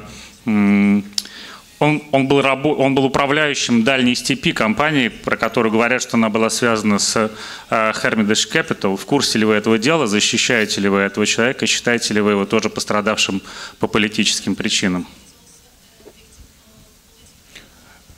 Thank you. And there was a last question over there, so then we'll return to the panel. Спасибо. Артур Сакунс из Армении, Хельсинской гражданской ассамблеи. У меня вопрос к господину Некрасову. Вот вы признаете то, что факт есть о мозговом травме, тяжелом травме Магнитского, и это результат болезни или результат чего-то? И вот как ваша оценка, вот сам факта, она с вашей точки зрения является причиной смерти или нет? Хорошо? И я предлагаю другой вопрос. Знаете, если господин Браудер, это вопрос Антону Поминову. Есть, конечно, вопросы коррупционных, каких разных схем в наших коррупционных странах. На самом деле, насколько западные компании в России входят в эту коррупционную систему и сотрудничают с российской коррупционной системой. Да? Потому что я не хочу, чтобы сейчас вопрос Магнитского путались с какими-то коррупционными... Это отдельное слушание. Человек умер, убили. Это не надо спутать с любыми криминальными вопросами. Потому что здесь всячески хотят перепутать. Если даже Магнитский самый ярый преступник, но все равно его убили. Тут вопрос в этом. Не надо его спутать с каким-то схемой. Но, во всяком случае, вот насчет коррупционных схем, существующих сейчас в России, хотел бы ваши вот экспертные точки зрения. Спасибо. Okay, thank you for those questions. I think the panel should address them as they feel appropriate. And there were some concrete questions to Mr. Nekrasov, and you will have an extra minute for that. Whatever order. But that we will take the same order as last time. But I think we take note of the criticism of the conference, but I don't think you should feel responsible for that. So that is something that we should take note of, and the Helsinki Committee should then maybe respond to that. I don't know, but you should not at least feel responsible for that. So please, we'll start with Olesya and your final observations on the discussions here, and also observational questions if you feel that. Хорошо. На самом деле, один вопрос, мне кажется, я могу на него ответить, он касается Долженко как раз, потому что это тема, которая тоже, в общем, всплывала в том расследовании про Андрея Павлова, о котором я вначале рассказывала. Это довольно интересно, потому что это дело, которое появилось в 2015, по-моему, году. Прошу прощения. Дело, которое появилось в 2015 году. Вот интересно, что адвокат Павлов обсуждал возможность появления такого дела в 2013 году. И он обсуждал его с британскими адвокатами, как раз Карпова, который защищал свою честь и достоинство в лондонском суде. И там была такая фраза: «Как вы считаете, поможет ли делу о защите репутации Карпова, если в России появится новый уголовный процесс, который будет, в общем, говорить о том, что банкротство Дальней степи было преднамеренным?» Ну и там вот в нескольких словах было, так сказать, накидано, да, то, что потом было действительно реализовано как уголовное дело против Долженко. Я разговаривала с адвокатом Долженко, который говорил, что на первом допросе ему сказали: послушай, вот у тебя там, у него какое-то серьезное заболевание, тебе в тюрьме будет очень плохо. Тебе будет очень плохо. Ты же не хочешь оказаться в тюрьме. Вот нам сейчас нужны показания на Браудера. Он враг России. Ну, я сейчас цитирую вот адвоката Долженко. Ну, и надо понимать, да, адвокат Долженко действительно, он заинтересован в том, что Долженко защищать, но вот как бы вот такие были его слова. Дай нам показания на Браудера, и, в общем, мы посадим тебя под домашний арест, а не в тюрьму, не в СИЗО, и ты там не умрешь, как Магнитский, условно. И, в общем, постараемся обеспечить тебе нормальные условия.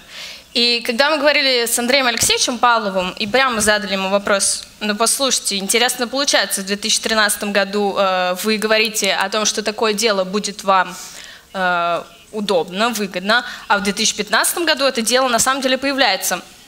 На что он сказал, что да, я искренне хотел, чтобы такое дело появилось, я использовал все свои связи для того, чтобы оно возникло. Оно возникло.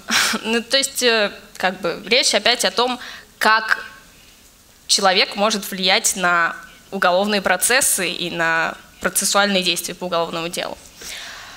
Вот, да, и очень коротко. Ну, и что касается, если говорить про какое-то последнее заключение, мне кажется, опять же, я хотела бы подчеркнуть, что вот, Андрей, я скорее, наверное, здесь была бы, ну, то есть, наверное, как вы, я тоже могу назвать себя независимым журналистом. Наверное, антипутинским не могу, потому что мы стараемся быть независимыми.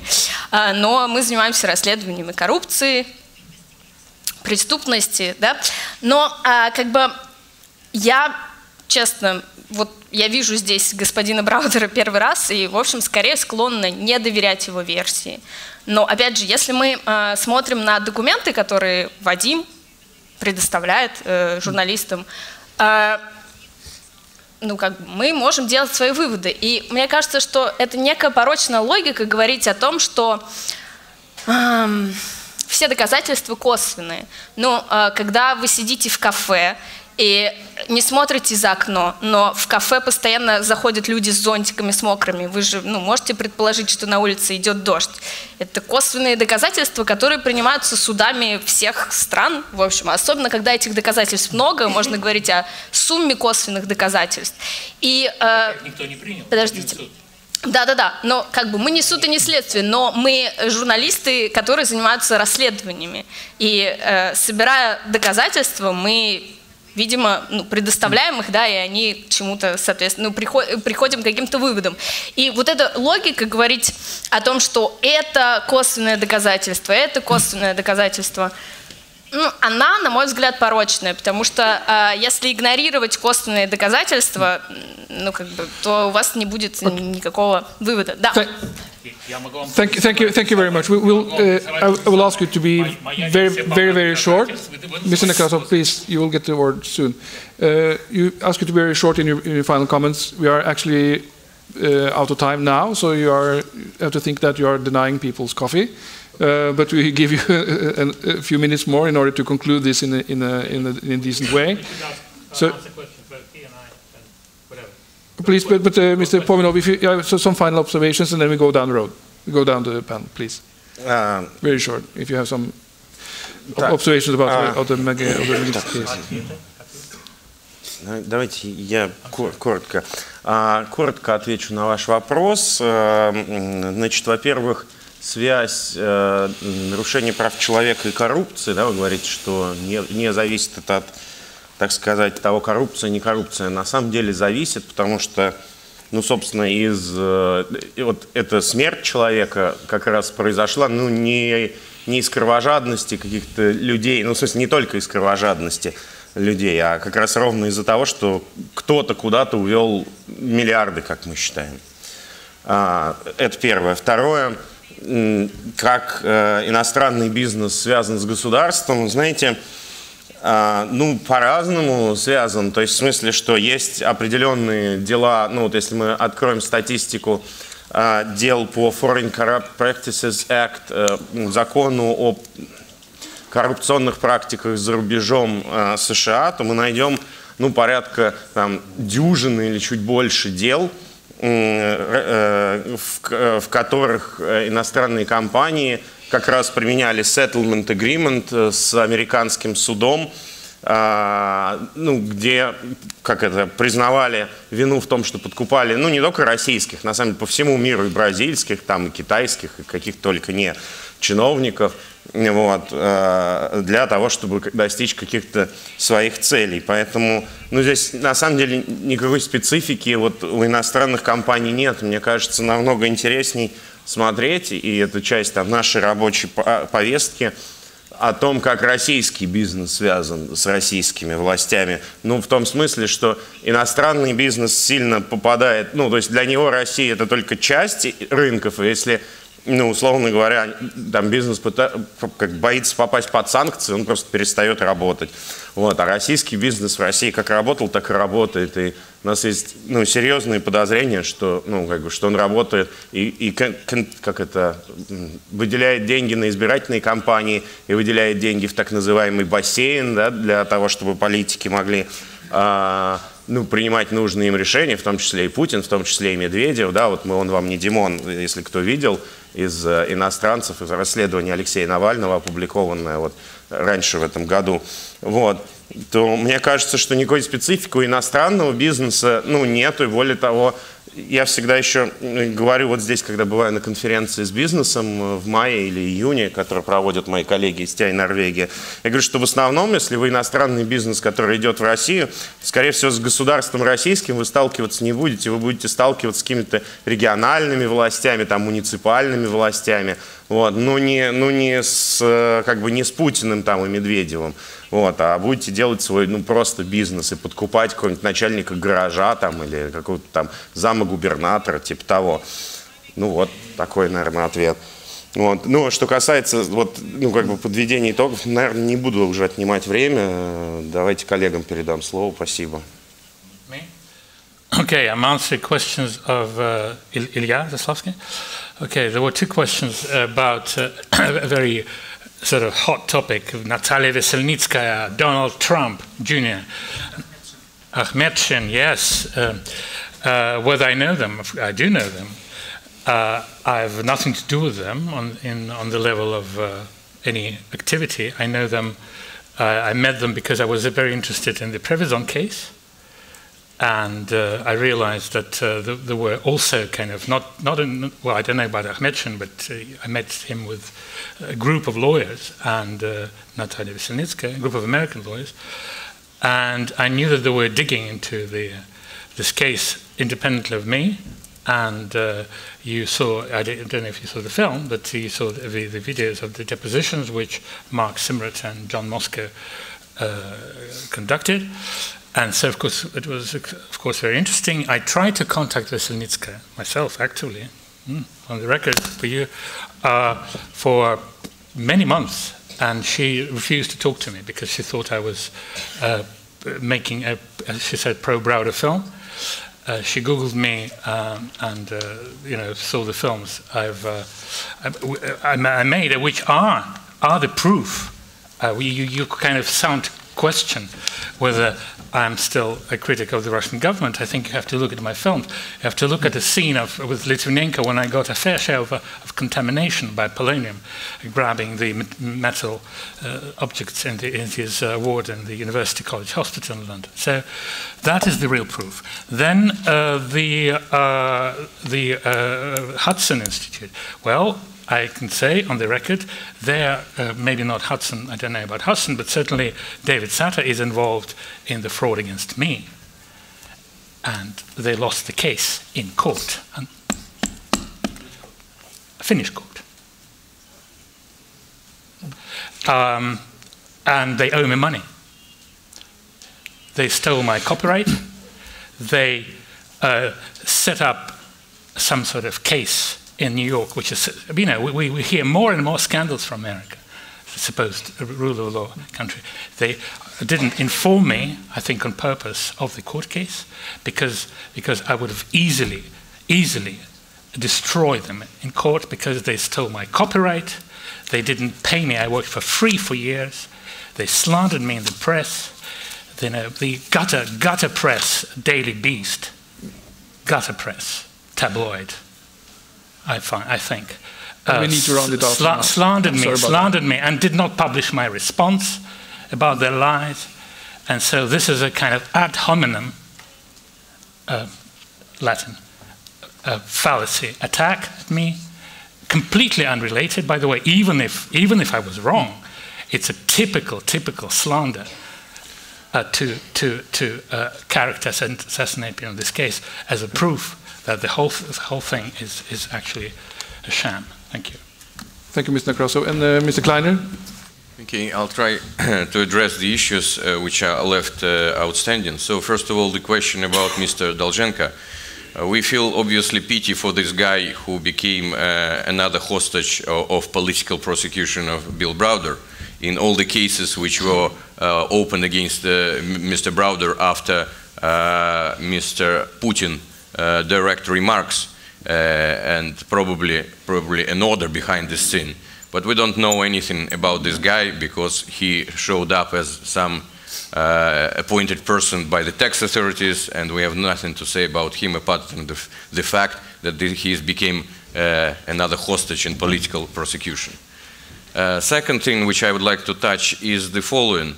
In this movie and in other arguments which are made today by Mr. Nekrasov, he's referring to the early stages of investigation. So as you know, during the investigation, you're collecting more and more documents. For example, there was a first report of Mr. Borschev, which Mr. Nekrasov prefers to refer to.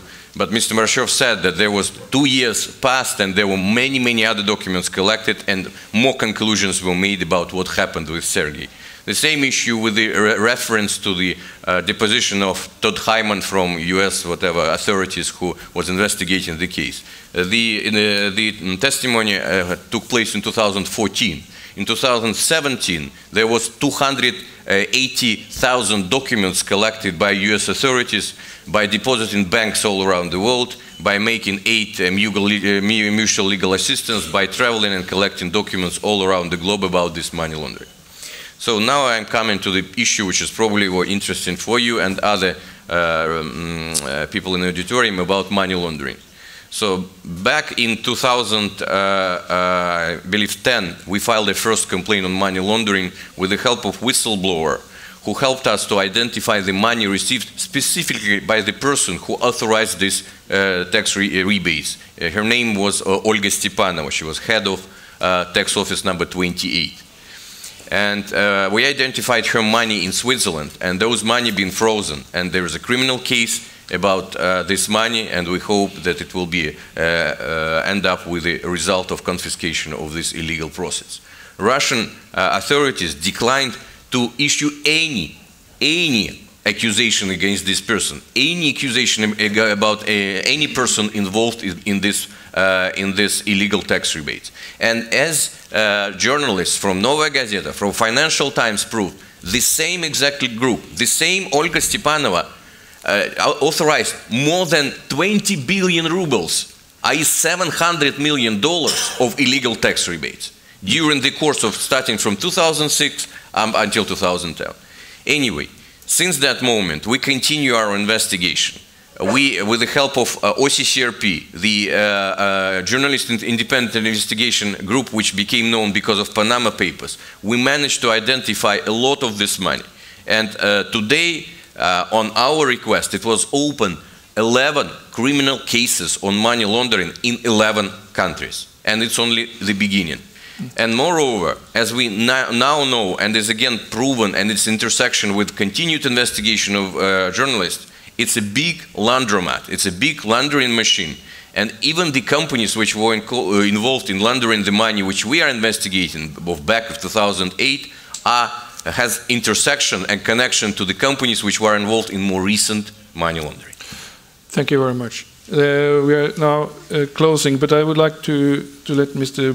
Borschev have the final word, and what would be your most important takeaway from the Magnitsky case that you want to communicate to this audience?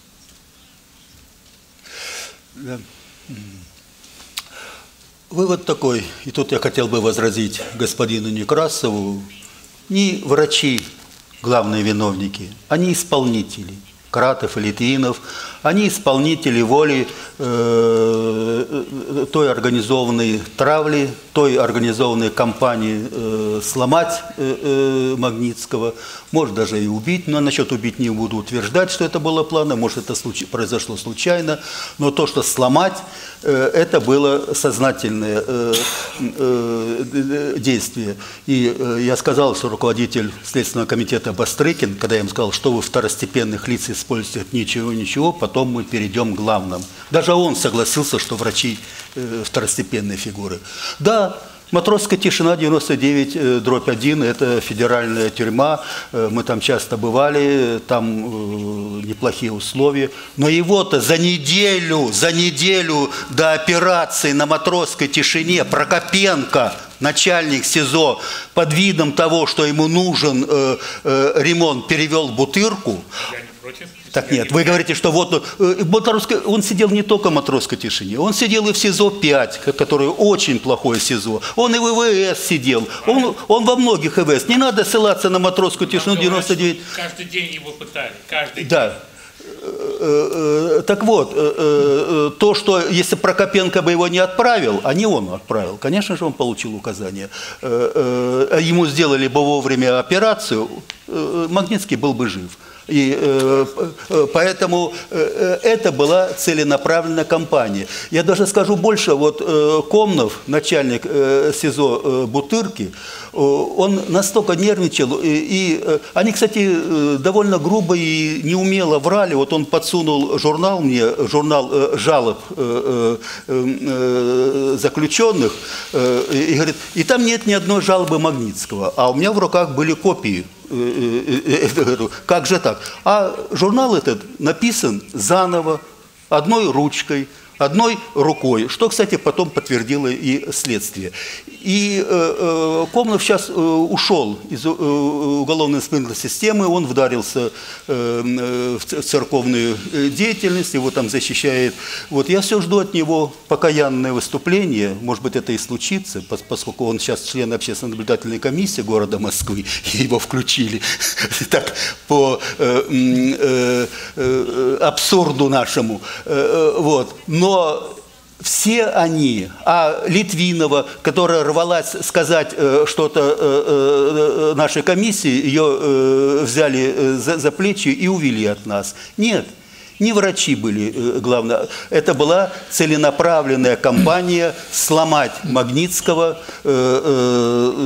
заставить его выполнить волю следствия, и убийство действительно на руках высокопоставленных лиц. answers questions. Thank you very much. And that is the final words. We have used much more time than we are allowed to. Okay. So in order to let everybody to speak, and now we need coffee, we will give you the 15 minutes of coffee that you are entitled to. So please be back here in 11:45.